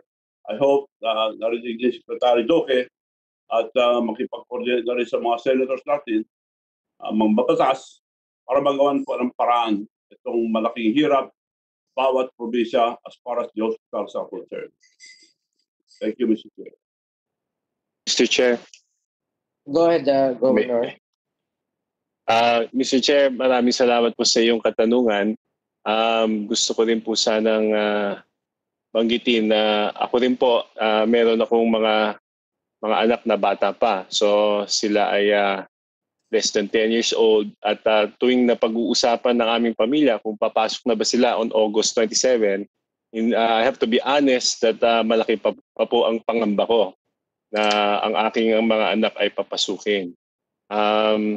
Yung pong social distancing in schools na pinag-uusapan, to be very honest, kung sabihin lang ng teacher na keep quiet, walang magsasalita sa mga bata, napakahirap pong patuparin yun sa mga elementary school. How can we expect that to happen for for children to know na walang tapikan, walang hawakan ng kamay, walang playtime. So napakahirap po talagang i-regulate, Mr. Chair. Baka dapat maging mas practical tayo. And may I respectfully beg our legislators and our policymakers na pag-isipan na sa tingin ko po ang mas mahalaga ay ang kalusugan at kapakanan, ang buhay ng ating mga anak. At for this year alone, maybe we can be a little more flexible. Although DepEd is doing its best, I have to give credit naman to DepEd na meron silang 3 or 4 modalities na pinag-aaralan on the delivery of education, na meron pang hybrid, merong home learning. Pero po, siguro po kung napipilitan po ang ating DepEd na i-maintain yung 203 days minimum school days of our children, talagang pipilitin nila yan, whether it's at home or physically in the classroom. Ang mga walang kakayanan naman na mag-aral sa kanilang tahanan ay yung pinaka least fortunate na ating mga kababayan dito sa Pilipinas. So napakahirap po talaga yon na yung ating pang mga pinaka nahihirapan sa mga communities na challenge, sila pa po yung mapipilitan na papuntahin yung mga anak nila sa eskwelahan, o kaya kung hindi naman nila mapapapunta, baka sumama naman po ang kanilang mga grades. So maybe a humble recommendation po, of course, to our decision makers and policy makers, Senator Bong, baka pwede pong maximum flexibility sa number of days na minimum required. Maximum flexibility to our school system, at least for the year po. Sa tingin ko po, our humble proposal, mas mahalaga po ang buhay at kalusugan ng kabataan. Anyway, hindi naman sila forever na hindi mag-aaral. At most siguro half a year or baka 1 year po. Yun lang po ang aking konting reaction po, Senator Go. Thank you po for asking us, the LGUs, our opinion on the matter. Salamat, Governor Kua. Ako naman po bilang isang senador, ayaw ko pong maantala ang pag-aaral ng mga bata, ng mga anak natin. Pero mas importante po sa akin yung kalusugan at kapakanan ng bawat bata. So para sa akin, no physical classes or face-to-face. So dapat unahin muna ng kalusugan ng Philippines. No vaccine, no physical classes po. Mr. Chair. Go ahead. Again, Mr. Chair, yung my humble opinion po, there's a proposal to start the classes on August 24. In my view, medyo maaga pa po yun. Sa tingin ko po, kahit na maraming areas na po under GCQ at saka medyo kukonti na po yung o halos wala po na infected person sa kanya-kanyang probinsya, dahil po sa pagpasok ng mga OFWs at saka locally stranded individuals, malaki pa rin po yung risk na meron pong malamang na pumasok. So delikado pong buksan niya ng August. And then secondly po, rainy season na po yun eh.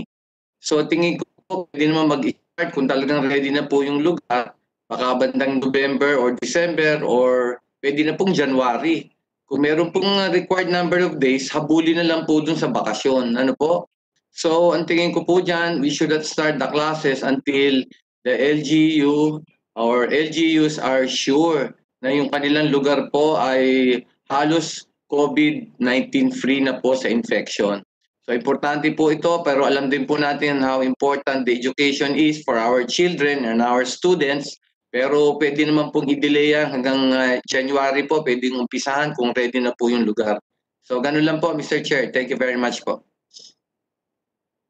Salamat. Maybe the position of Dr. Jaime Almora of the Philippine Hospital Association. Yeah, good afternoon. It's 5 minutes past 12. I guess in my watch. Yes, the as regards Senate Bill 147, which is the modernizing the regulation of health facilities and services, we believe that Senate Bill 1132, which is about the hospital site development plan, can be absorbed in this bill. Particularly, it can be absorbed under paragraph D of section 3, which is about the review and approval of construction designs, and in section 10, which is about construction design. Senate Bill 1132 is about hospital regulation on the design of hospitals, so it can be absorbed in Senate Bill 1437. Also, under section 12, which is the application, inspection, and issuance of license to operate, under the context of the universal healthcare law, which is now being gradually implemented, the license to operate now becomes synonymous with the PhilHealth accreditation. Because under the universal healthcare law, all Filipinos will now be covered by PhilHealth. So once a hospital is, the present system is an LTO is given by the DOH, but the hospital cannot, or because patients, most of the patients are under PhilHealth, the hospital effectively cannot operate unless they are accredited by PhilHealth. Under the universal healthcare law, all Filipinos now will be under PhilHealth. So effectively, LTO and accreditation become synonymous. PhilHealth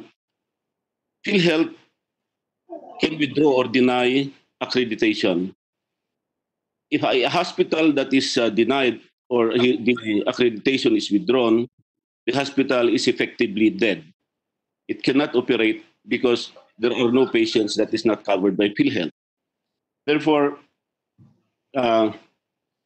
hospitals now with LTO should continue to operate.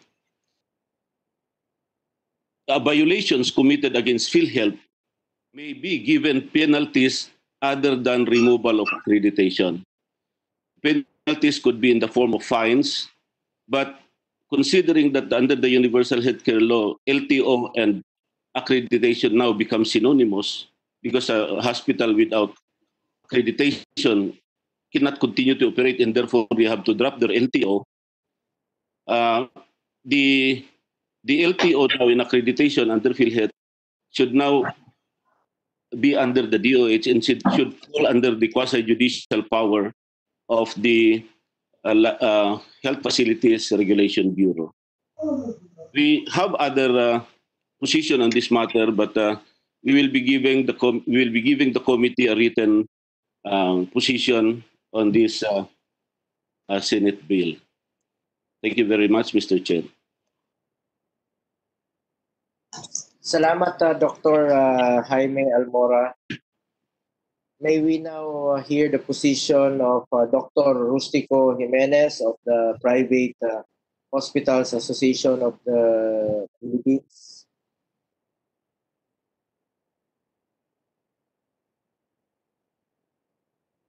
Good afternoon po. Naka-mute kayo, okay na. Good afternoon po sa inyong lahat. Marami pong salamat, Mr. Chairman, Senator Bongo and Senator Angara. Padadala na lang po namin ang position papers do sa mga bill na being subject to hearing.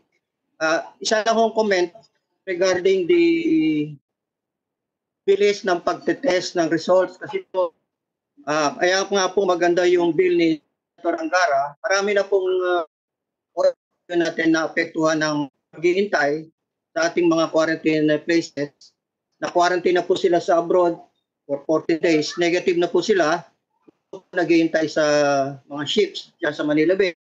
Umabot na po ng mga 2 buwan. So siguro po, yun lang po, mapabilis pa po yung resulta para po hindi na po sila magsasama-sama. Then later on, kaya po nagkakaganon din po, pagdating sa airport, hindi pa rin nila alam kung saan sila sasakay. wala pong schedule definitely kung saan sila ano. So, naghihintay na rin po yung mga nila sa probinsya na hindi natin mapagbigyan kagad. We recognize them as local heroes, pero ang treatment natin po sa kanila ay hindi po mukhang tama.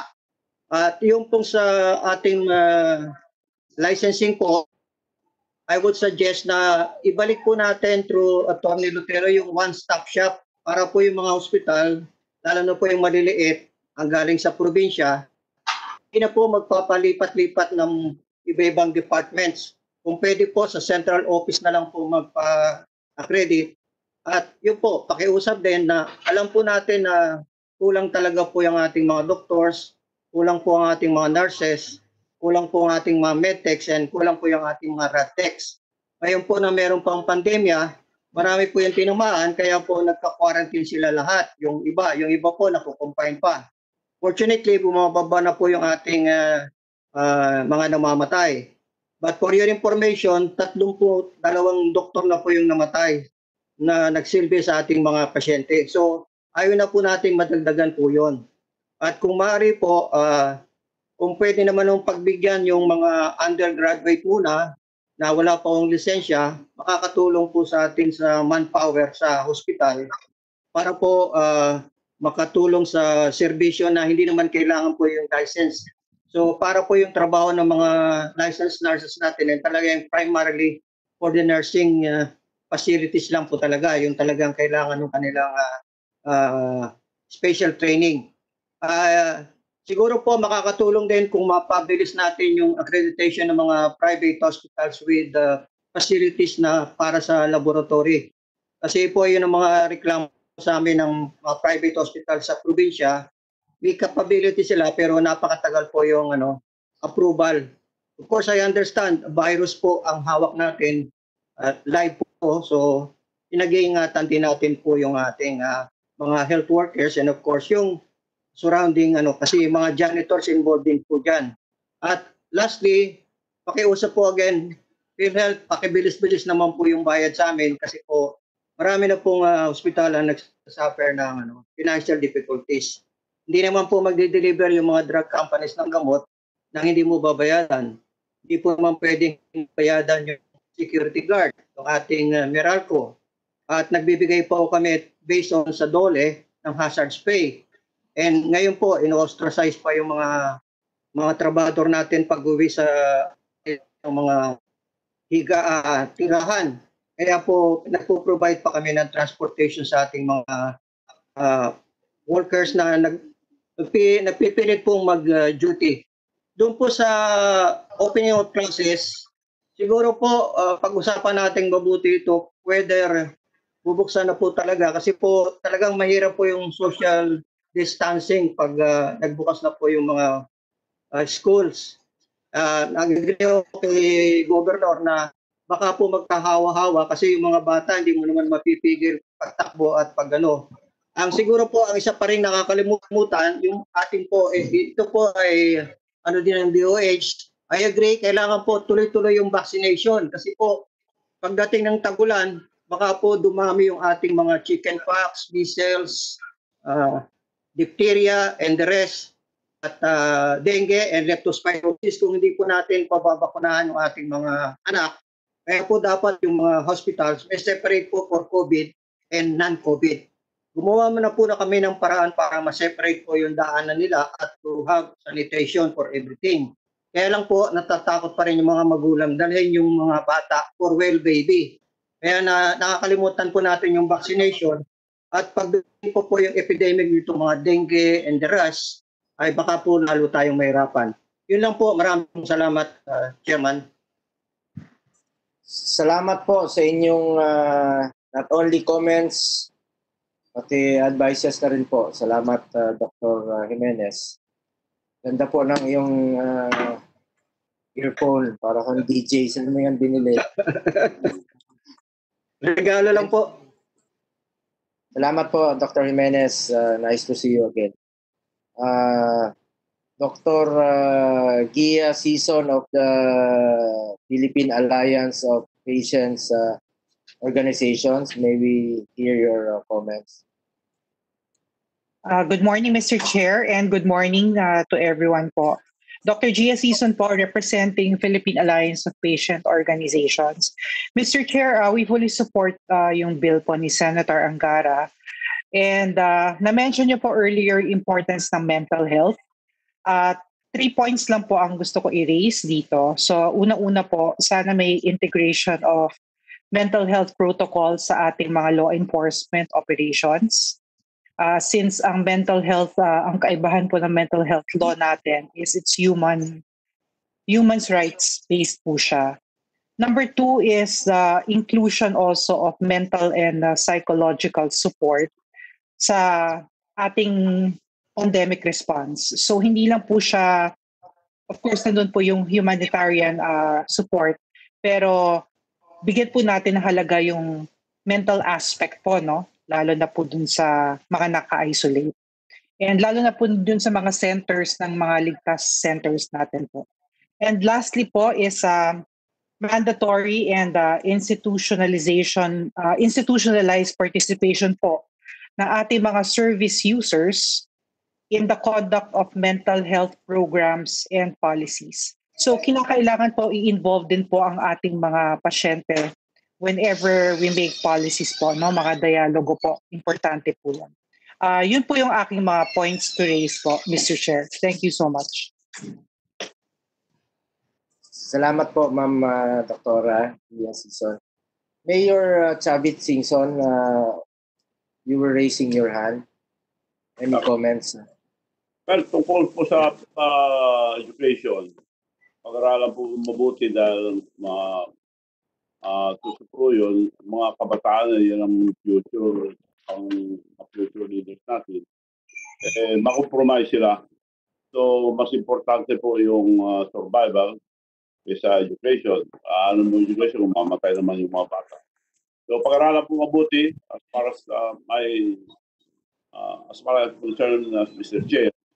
So, medyo delikado po ito. So, pag-aralan po mabuti.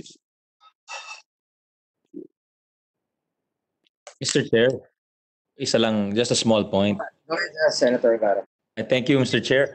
Pasalamat tayo kay Dr. Jimenez at Dr. Season for the support dun sa health bills. I understand ang mental health case rate po ng PhilHealth is only 7,800. From my limited knowledge, hindi naman tayo eksperto dito, Mr. Chair, pero baka kulang ho yun. Baka pwedeng i-request sa PhilHealth, sa DOH. I understand they have a health HTAC, I forgot what it stands for, a Health Technology Assessment Council, something like that, which assesses or determines whether there's a need to amend the case rates. And I maybe they could take a look lang, Mr. Chair, dito sa case rates for mental health kasi nga in light of what our resource persons have shared na it's on the uptick given the number of people cooped up or quarantined. Baka panahon na po na gumawa ng separate case rates for different cases. I don't know. Let's leave it to the experts. But perhaps we could get the ball rolling in that respect. Kasi like in the case of Corporal Ragos, his medication for his mental health ailment was 1,000 pesos a month. So in 8 months, ubus na po yung kanyang gamot. Yun lang po, Mr. Chair. Thank you. Mr. Chairman, kung pwede lang po akong sumagot, Mr. Chairman. Go ahead. For your information, Mr. Chairman, and the good Senator, Senator Angara, yung pong cost data on mental health services, kasama po natin yung pag-generate ito, yung Alliance for Improved Health Outcomes, noong pong nakaraan September 2019 to March 2020. At ito po ay i-review po ng ating benefits development, research and development. Kasama po actually by the third quarter of 2020 precisely to respond po doon sa inyong sinasabi na yung case rate, baka hindi na po siya sensitive doon po sa ating mga mental health patients. Kanya maganda po yung inyong sinabi at binibigyan din ko po sa PhilHealth bilang chairman of the board na kinakailangan talagang i-review na ito at kung pwedeng ma-ramp up ang support value ng PhilHealth sa mga iba't ibang mga kondisyon na nakakaapekto po doon sa mental health ng ating mga kababayan. Yun lang po, Ginoong Chairman. Mr. Chair, also let's take care of our nurses and doctors, pati sila meron din daw mga mental health issues aside from our OFWs and the youth, no? Baka we have a special hotline for our person to take care of our health personnel. Thank you, Mr. Chair. Will do, Mr. Chairman.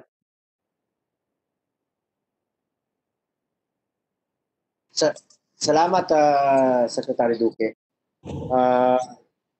If there are no more questions, we shall take note the comments and recommendations in our report. Let us now proceed. Last in our agenda is the bill of Senator Angara amending the Mental Health Act to provide compensation to workers. May we hear the DOH's position. Marami po ngayong nadidepress dahil sa sitwasyon ngayon. At in fact, meron pong nakakalungkot, no? Yung mga OFWs natin ay napakatagal na napalayo sa kanilang mga pamilya. Alam nyo, hindi nababayaran yung lungkot. Napakahirap palayo sa pamilya. Ikli lang ng buhay natin, and ilang taon pa po papalayo sa pamilya. Dahil kailangan po nilang magtrabaho. Kaya nung umuwi na po sila rito sa ating bansa, at dapat naman sumunod po sila sa mga quarantine protocols. Pero exceeding the days po ng quarantine protocols, napakahirap na po yun. Until now, marami pong mga stranded na OFWs na nanawagan pa rin po sa atin na gusto na pong makauwi sa kanilang mga probinsya. Sabi ko, unahin muna natin yung health protocols. Pero sana po ay tanggapin natin sila ng maluwag at mahalin po natin sila. Pilipino rin po ito. So, may we know what is the effect of COVID-19 to our people's mental health? How are we giving assistance to people with mental health conditions during this pandemic? Ilan po ang natutulungan natin and how can they have access to health? No? To DOH po yung aking mga katanungan, especially po itong sa issue ng depression po. Go ahead, Secretary Duque. You may answer. May I request with your permission, Mr. Chairman, Director Nap Arevalo, to please respond to the question. Director Nap Arevalo, please. Thank you, Mr. Chairman. Magandang hapon sa lahat.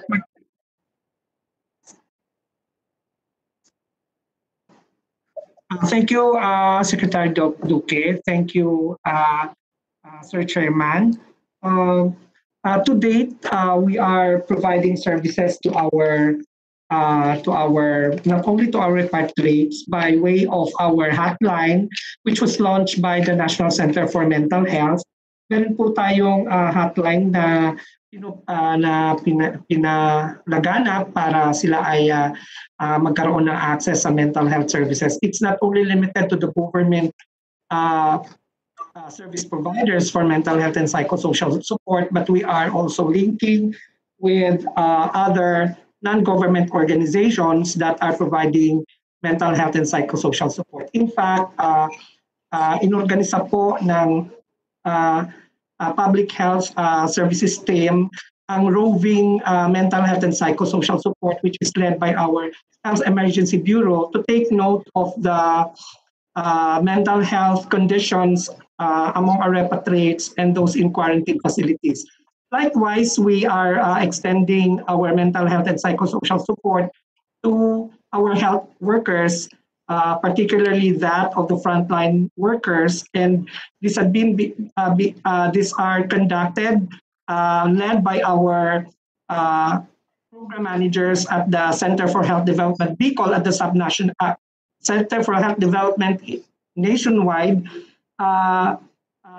taking a look into the conditions of our frontline health workers for us to be able to provide mental health and psychosocial support. Meron tayong mga regional mental health council that is overseeing the activities and programs and services which are being extended to our frontliners. Also, gusto namin i-reiterate yung ating hotlines, yung tumawag sa National Center for Mental Health Crisis Hotline, that is the NCMH USAP, na meron tayong mga linya na pwedeng ma-access ng ating mga those frontline workers as well as the repatriates in the quarantine facilities so that they will be provided with mental health and psychosocial support. Siguro by the end of next week, may makukuha tayong updates based on the roving team of mental health and psychosocial support, which is led by our Health Emergency Management Bureau. Thank you, Mr. Chair. Thank you, Secretary Duque. Salamat po. May we now hear from... Mr. Chairman, very quickly lang po, Mr. Chairman. Yung pong atin, salamat po, yung National Center for Mental Health Crisis Hotline, ang tawag po nito, NCMH USAP. Ang telepono po nito, 0917-899-USAP. 8727 po yun. At 7989-USAP 8727. Just in case lang mai-blast po natin. Salamat po.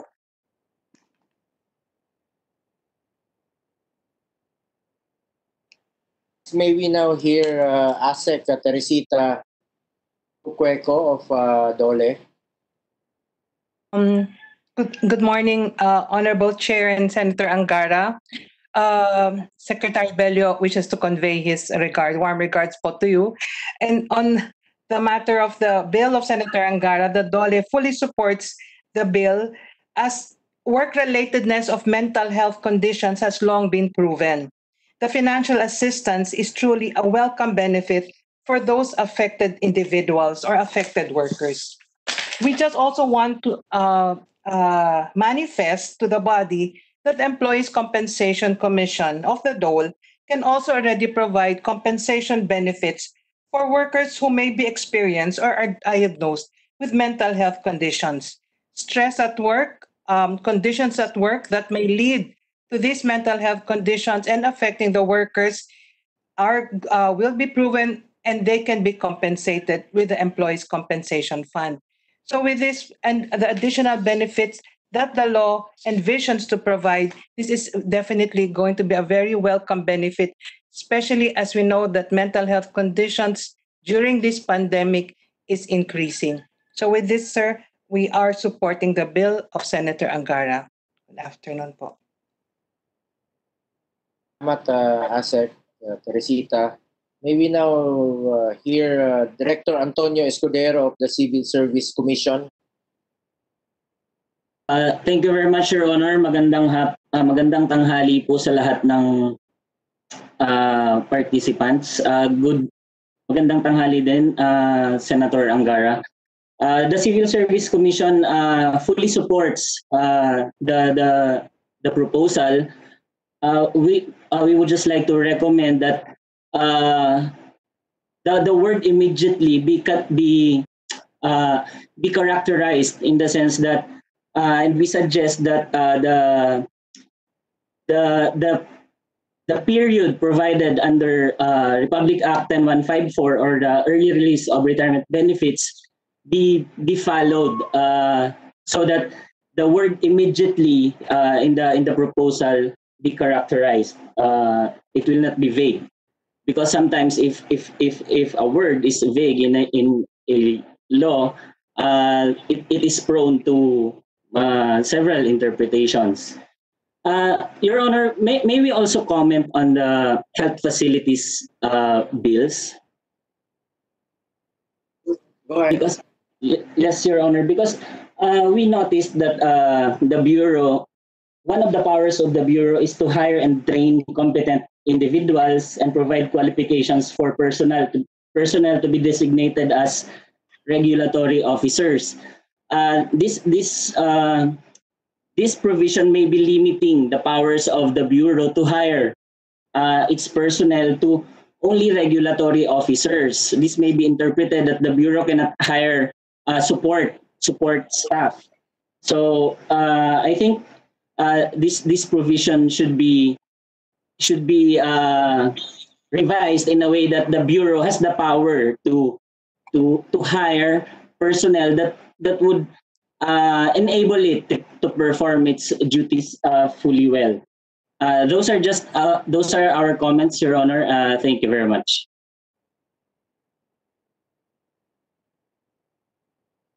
Thank you, sir. May we recognize again Secretary Duque to officially give the position of the DOH. Thank you, Mr. Chairman. The DOH poses no objection to the said amendment because of its laudable objective, reinforcing the rights of employees in terms of monetary compensation that can help alleviate his or her burden. This is in keeping with the Presidential Decree number 6261 for private and public employees and Republic Act number 6963 for our uniformed personnel. Ito po yung binanggit ni Senator Angara kanina at nakakalungkot po yung pangyayaring iyon at sana hindi na po maulit sa pagkakataon sa katuparan ng batas na ito. The RA 6963 for uniformed personnel provides for compensation benefits and or special financial assistance in the event a worker sustains a disability while in the performance of duty or by reason of his or her position. We are hopeful that through this amendment, employers will build and invest more in robust mental health policies and programs in the workplace. Physical and mental resilience is important to keeping our population healthy and productive. This is indeed a win-win for employers and employees. We would like to recommend, Mr. Chairman, to change the phrase mental disability to mental health conditions, as the phrase is already being used in RA number 11036.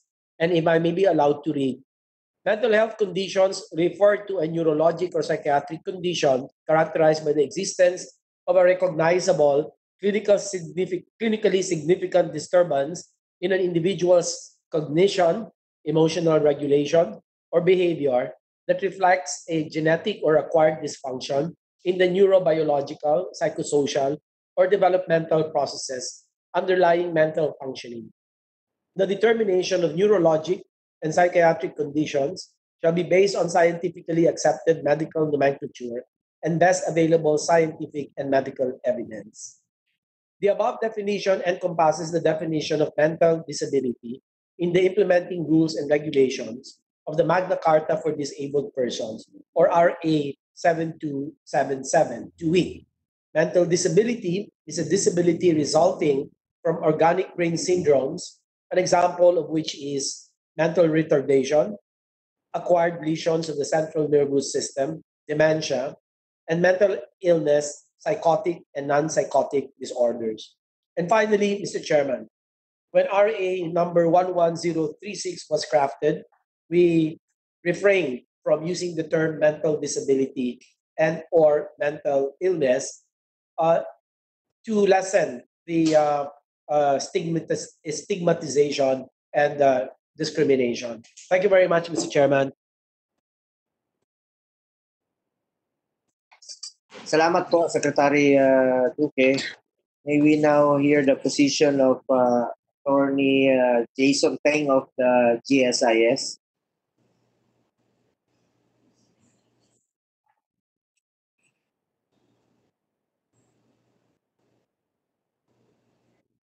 Attorney Jason Teng. Good afternoon, Mr. Chair, Senator Christopher. Attorney Lucio Yu Jr. from the GSIS. Attorney, go ahead, sir. Okay.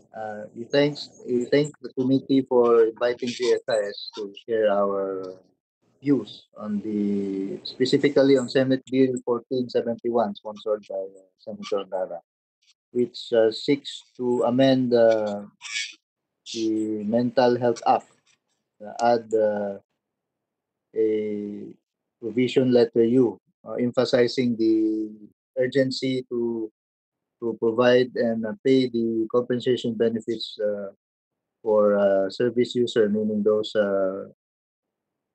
people with mental health conditions under existing law.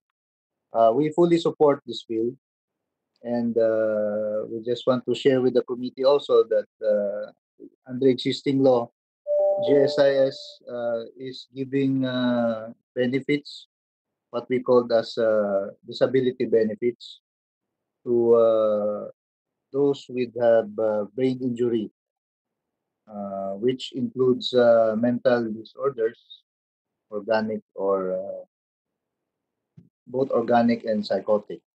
And with these amendments, we believe that this will now give emphasis, just like PWD and senior citizens, of giving critical measures and benefits to these members of the society. And we also like to join the Civil Service Commission in the earlier comment that we provide a specific time period of how immediate it would be. And I also joined the Civil Service in recommending that 30 days under the law on early release of retirement benefits will be reasonable. That's all, Sir Chair.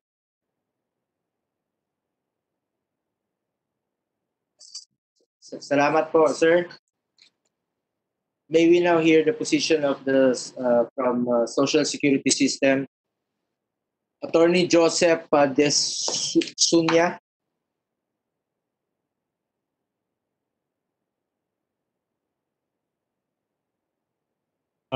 Good afternoon, Mr. Chairman. Good afternoon, Senator Angara.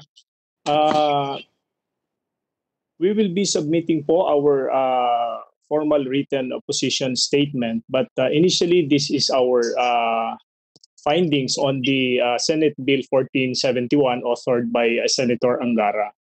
We note that the SSS is not expressly mentioned in the bill, but it also involves the proposed grant of compensation benefit or financial assistance in case of temporary or permanent mental disability. And we wish to report to this Senate committee that the SSS actually is administering two funds, major funds, the Social Security Fund and the Employees Compensation Fund. Both of these funds are being accessed to provide benefits to SSS qualified members who are afflicted with mental ailments. These benefits are in the form of sickness benefits and disability.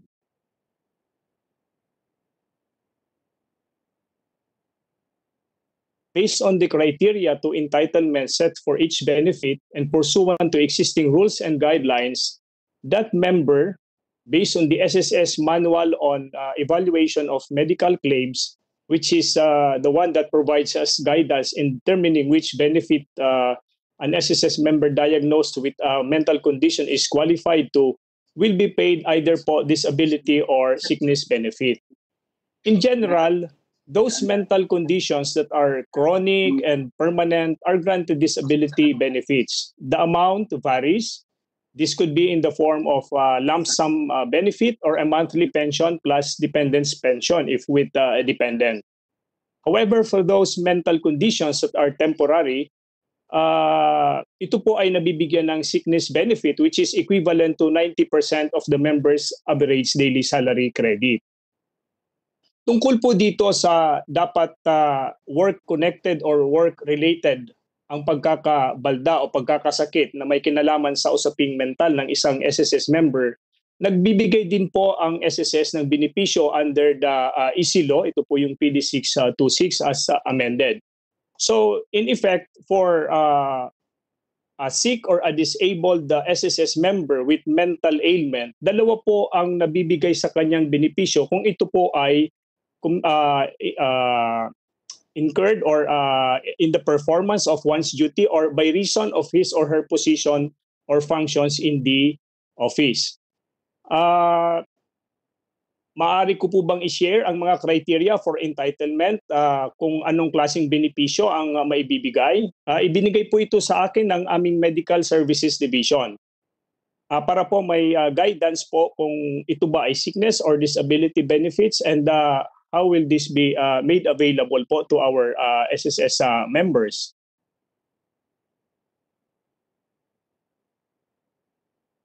Mr. Chairman, okay po. For sickness benefits, the member must have been confined in the home or in a hospital for at least 4 days.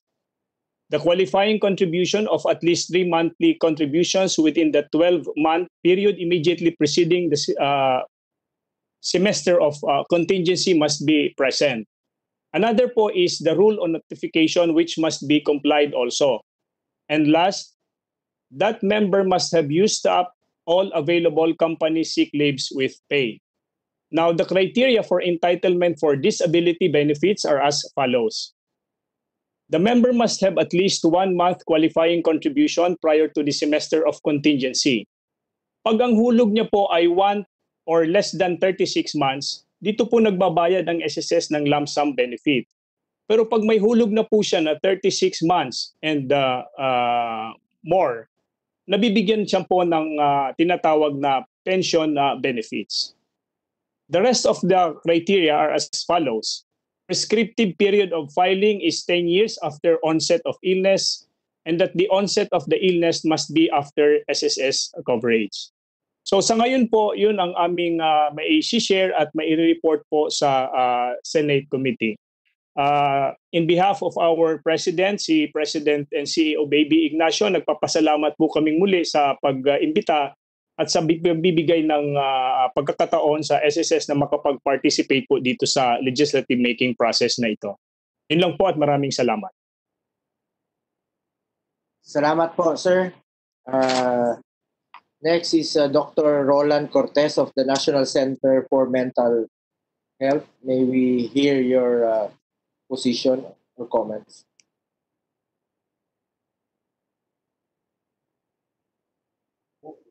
Good afternoon, Your Honor. We at the National Center for Mental Health support the Senate Bill 1471 as introduced by His Honorable Senator Sani Angara. The National Center for Mental Health regards this Act of Amendment as a noble agenda to promote mental health well-being, promote human rights, and reduce disability in the workplace. While it is generally supports this action plan, it is worthwhile to give considerable regard into some of the elements of this agenda due to its significant relevance and implications in the Philippine system, culture, and overall governance, including past experiences of the Philippine government in addressing its mental health problem in the workplace. Honorable Sir, we really would like to recommend that while the Mental Act provides that the workplace shall have mental health and wellness measures as part of their health and safety program, it is recommended that these programs shall categorically state the inclusion in the provisions of compensation as stated in other existing laws, which has been extensively discussed a while ago, where illness happens in the workplace. The burden of proving the causal link as necessary in the claims shall not rest on the service users and shall not preclude the provisions of compensation and sustained access to mental health services as well as the provisions of medicines, as what happened to the corporal being discussed a while ago. Mental health care providers in the tertiary level shall likewise be provided in the law of its unique compensation hazard pay. We know for a fact, Your Honors, that all health workers are given hazard pay as mandated in the Magna Carta for health workers, but we are trying to appeal in this bill, if it can be included, the extra provisions of risk pay perhaps, or other hazard pay more than the other health facilities that are doing general services. Because as we noticed in the past, working in mental institution actually requires greater risk as compared to other hospitals in the country. And this is what we are just asking to be included in this honorable bill, Your Honors. Thank you so much. Mr. Chair, if I may. Go ahead, Senator Angara, sir. Thank you, Mr. Chair. Wala tayong objection dun sa proposal ni Dr. Cortez, no? Bahala na ang committee siguro to harmonize any proposal from their end. Ang tanong ko lang, Mr. Chair, have we noticed itong panahon po ng pandemic, nadagdagan ba yung kaso ng mental health? Maybe if there is data from the DOH or from the NCMH or whoever can answer, Mr. Chair. Gusto lang natin malaman ano yung sitwasyon at ano yung klaseng mga ailments ang dumami kung sakasakali. DOH, kindly answer.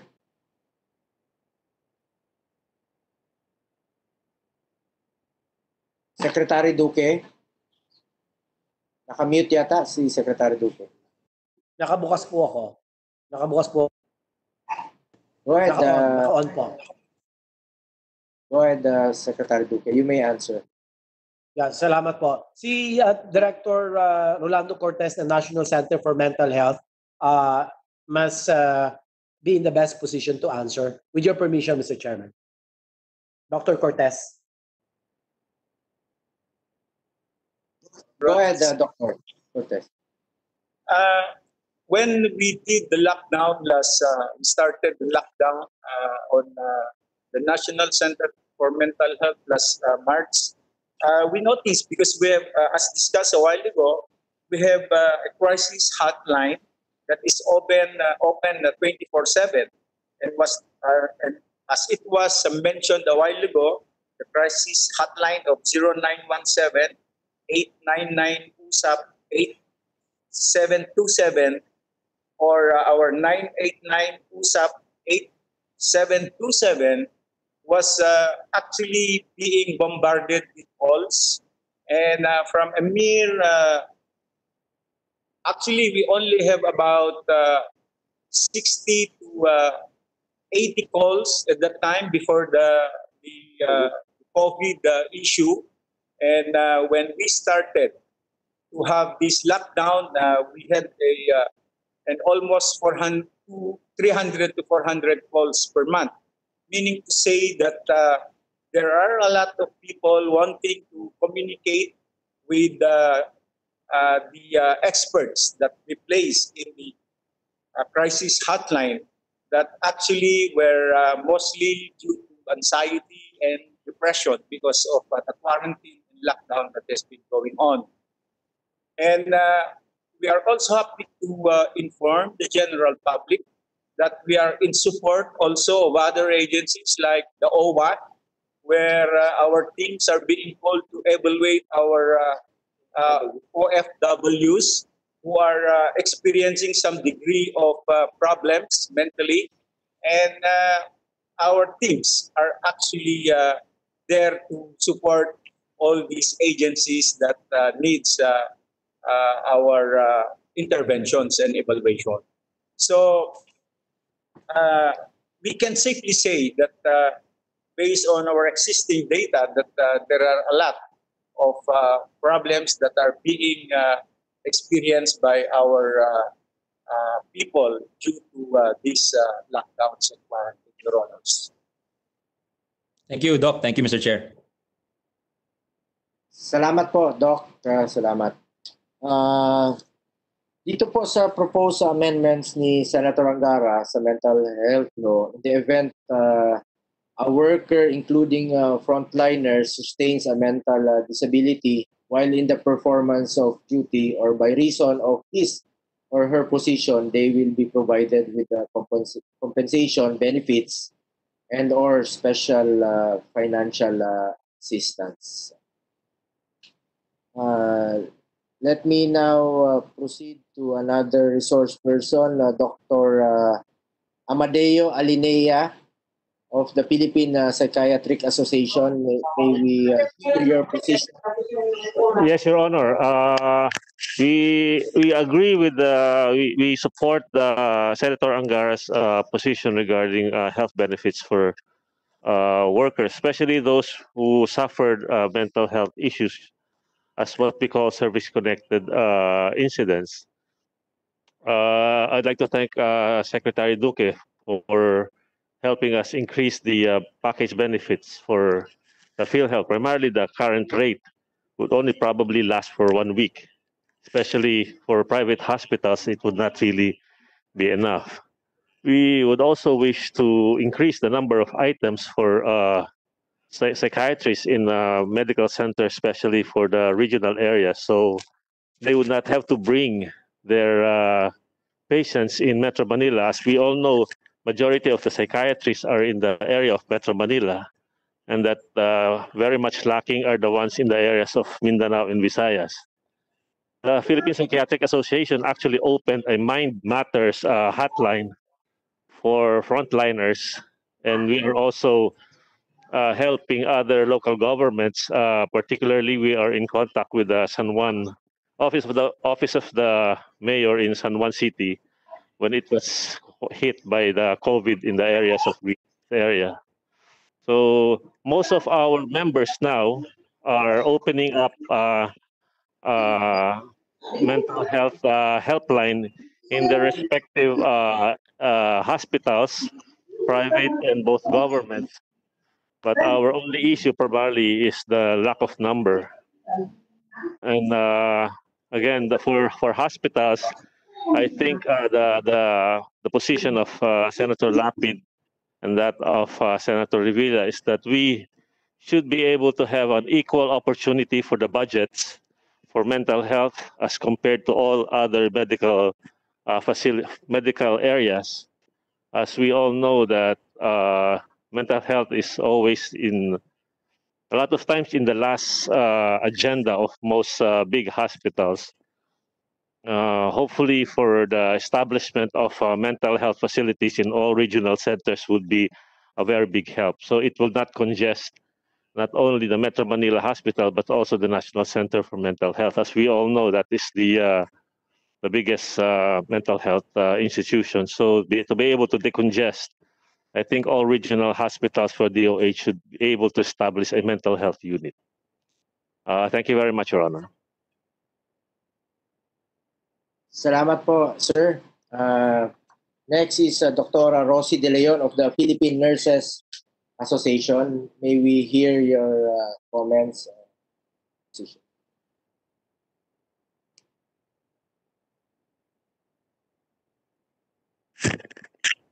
Thank you very much. Kausap si Senator Bongo. May Senate hearing kami. Thank you very much po.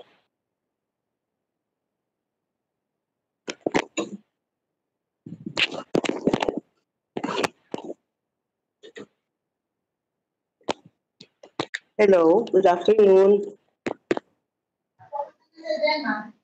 Good afternoon po. Yes, good afternoon po.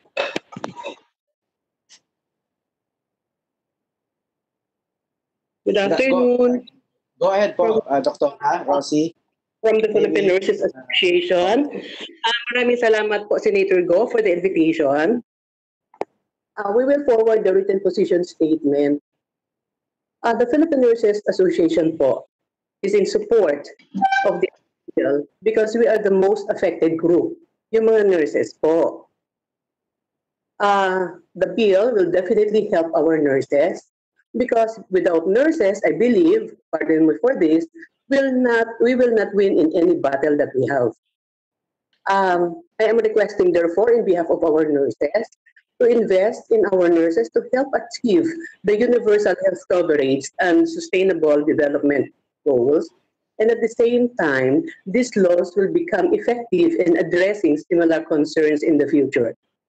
Senator, I just want to say something para po pagka magkaroon na rin po ng another or similar concerns in the future, sana po clear guidelines will already be in place. Okay po? So, in every situation that we have, there will be a thorough assessment. And after which there will be a concrete plan so that the main government agencies responsible for the situation will already be acting. So nandiyan na po yung budget, nandiyan na po yung resources, so the adequate manpower that we will have, who are the people or who are the government agencies to be tasked, who will implement such. We should have an adequate supplies, kasi po medyo na-delay po tayo dito, and adequate facilities so that whatever is, hindi lang po yung mental health na to, but all of, especially in this pandemic, para ma-prevent din po yung ating spread or ma-prevent yung pagdami. And of course, there will be prompt intervention to include the monitoring and surveillance. And siguro po ang mas maganda dito is a very good reporting system, and a feedback will be given this time to the Department of Health. So, Senator, thank you very much for the invitation. We will be also forwarding the recruitment of the association, the Philippine Nurses Association. Maraming salamat po.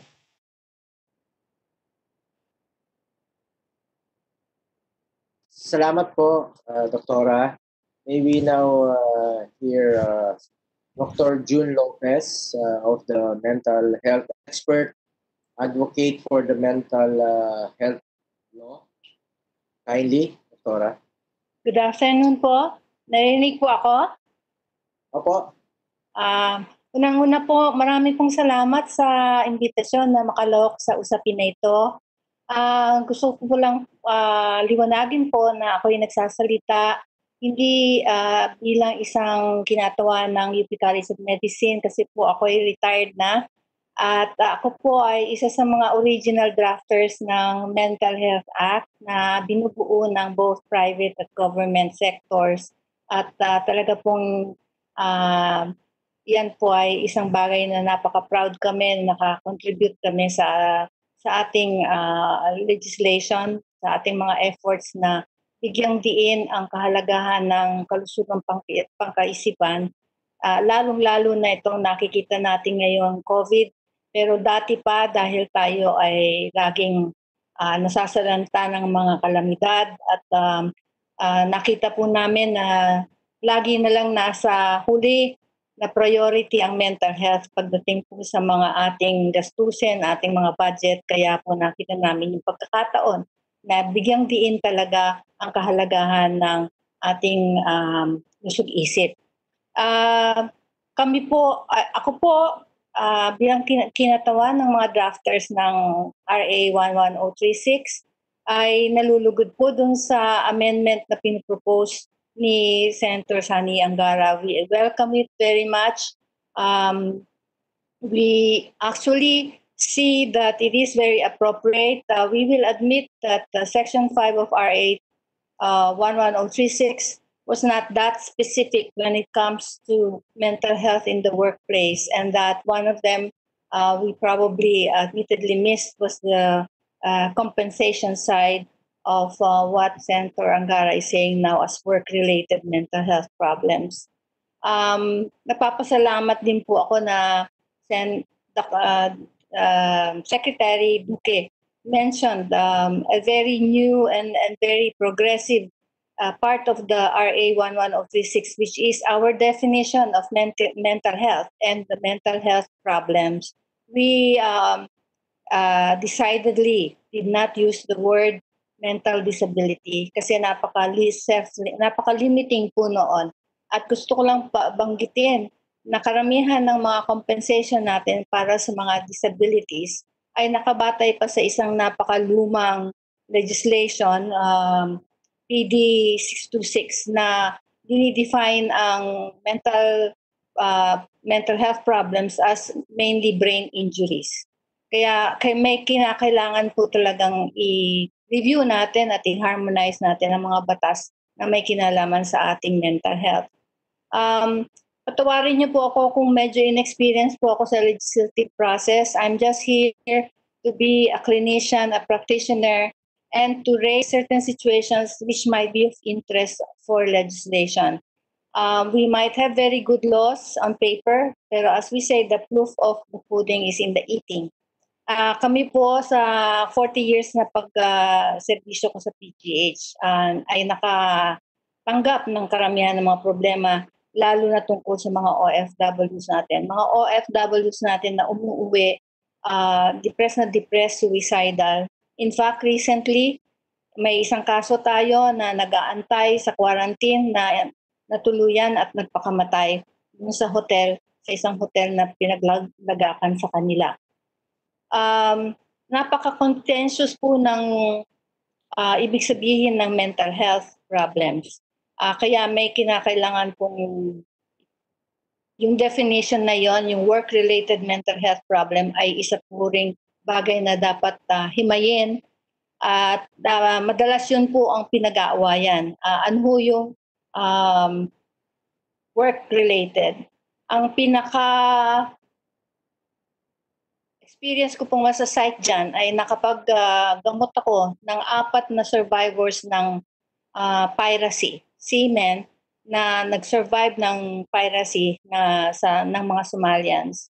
Sila po ay dineclare na normal and fit to work by the company psychiatrist, and only that assessment to be reversed by one hospital and by myself when I was asked by the foreign ship owner to give a different opinion.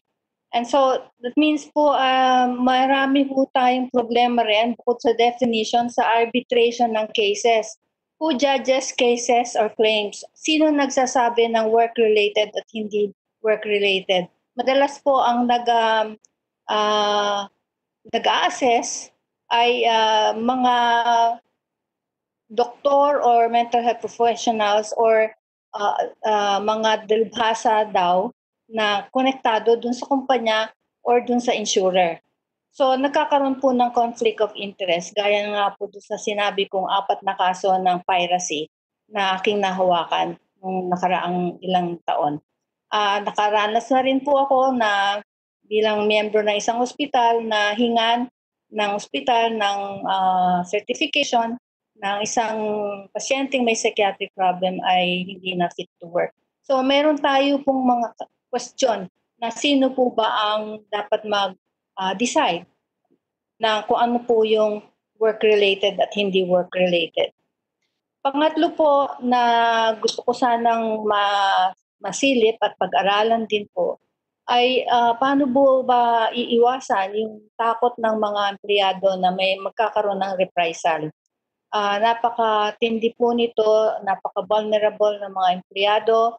Madali hong mag-claim ng mga naputulan ng kamay, ng paa, pero pag nag-claim ka ng abuse, even sexual harassment laban sa isang empleyado, boss mo sa kumpanya, maaari pong bumalik sa iyo ng bilang isang malaking dagok sa reputasyon mo o siraan ka sa susunod na trabaho mo. Meron din po pang-apat, mga legislative moves na nagko-contradict sa RA 11036. Narinig ko po na mayroon pong move na gawing general hospital ang NCMH. Ako po ay hindi naman nasa prosesong yon at hindi ko po masasabi ang detalye doon. Pero meron po sa amin nagtataas po ng concern tungkol sa move na yan, dahil yung RA 11036 ay binansagan ng National Center for Mental Health as our national center for training and research in mental health.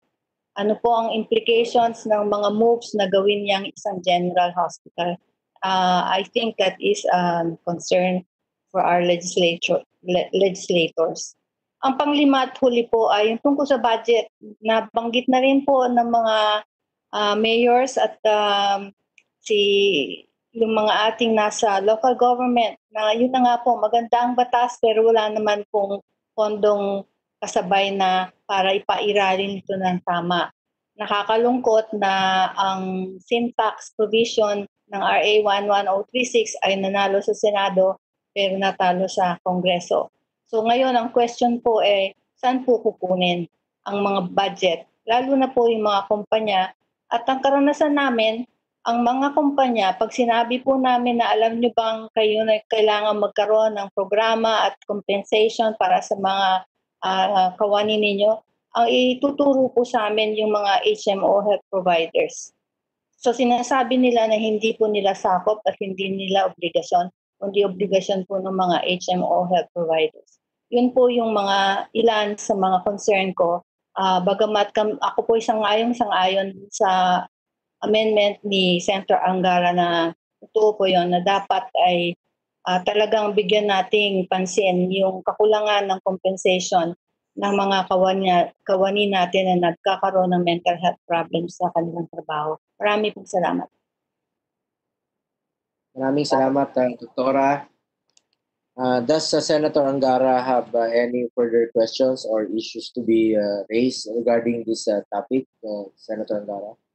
Wala na po, Mr. Chairman, at we want to thank all our resource persons who supported, and we want to thank you also because we just filed this a few weeks ago and you scheduled it immediately. Thank you for your prompt action, Mr. Chair. Salamat sa ating mga gobernador, mga doktor, and we again thank them for their service in this very important time. Baka last reminder, Mr. Chair, sa sinabi ho nung last resource person natin, si Doktora, our psychiatrist, sabi niya na hindi ata alam ng mga employers na it's part of their responsibility. Since we have ASEC Cocoeco with us, perhaps we could ask her to remind or maybe if we to amend the law with respect to occupational hazards, perhaps but also in the meantime, pending that possible amendment, we could remind employers about their obligations under the Mental Health Act. Salamat ulit, Mr. Chairman. Thank you.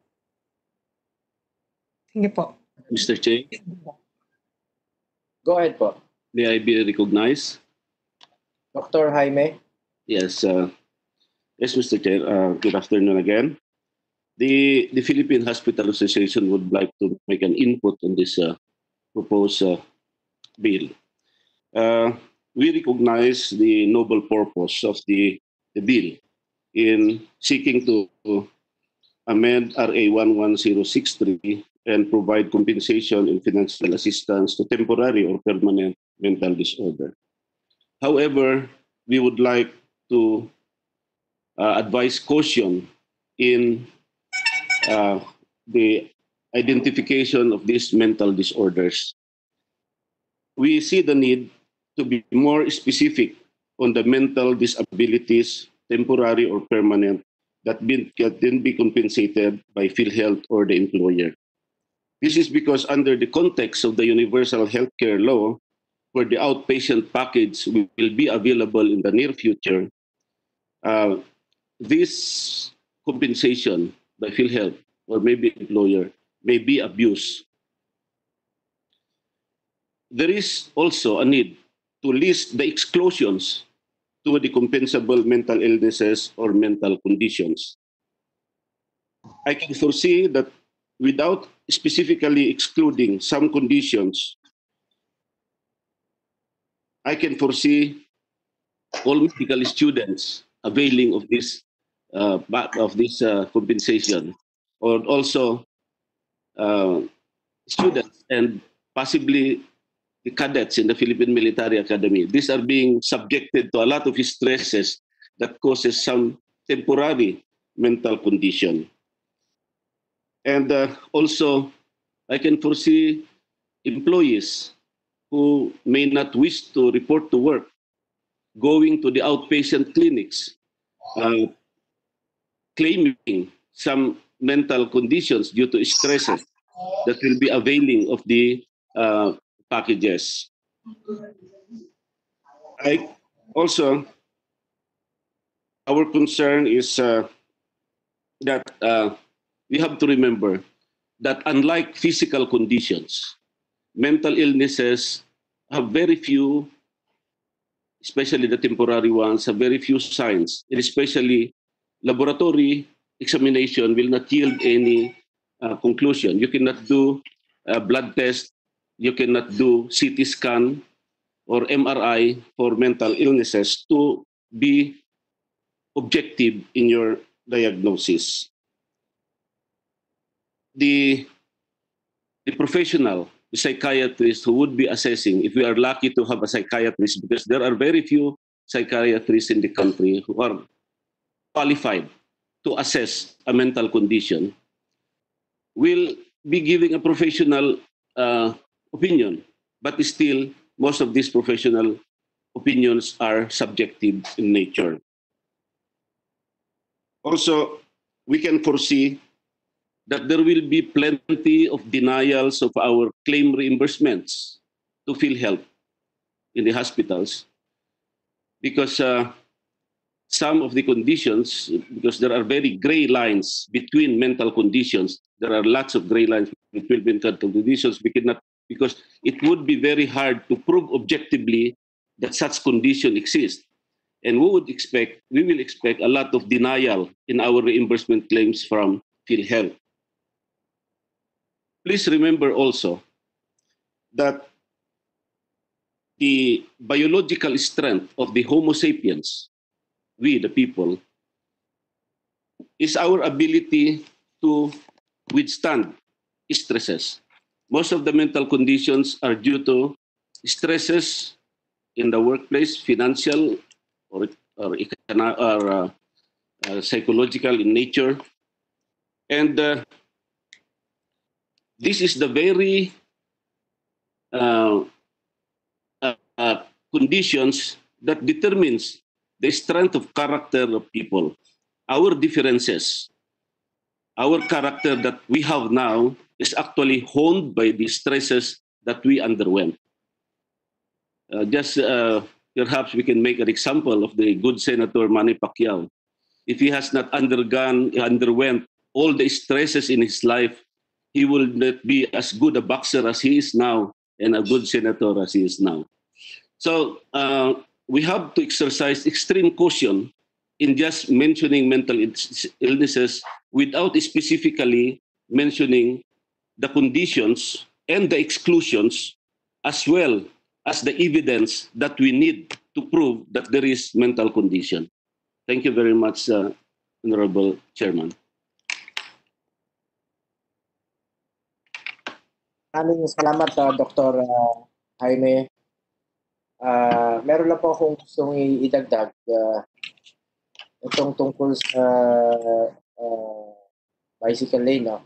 Anyway, with or without epidemic, with or without pandemic, with or without COVID-19, napaka-importante po ng health para sa atin, kalusugan po ng bawat Pilipino.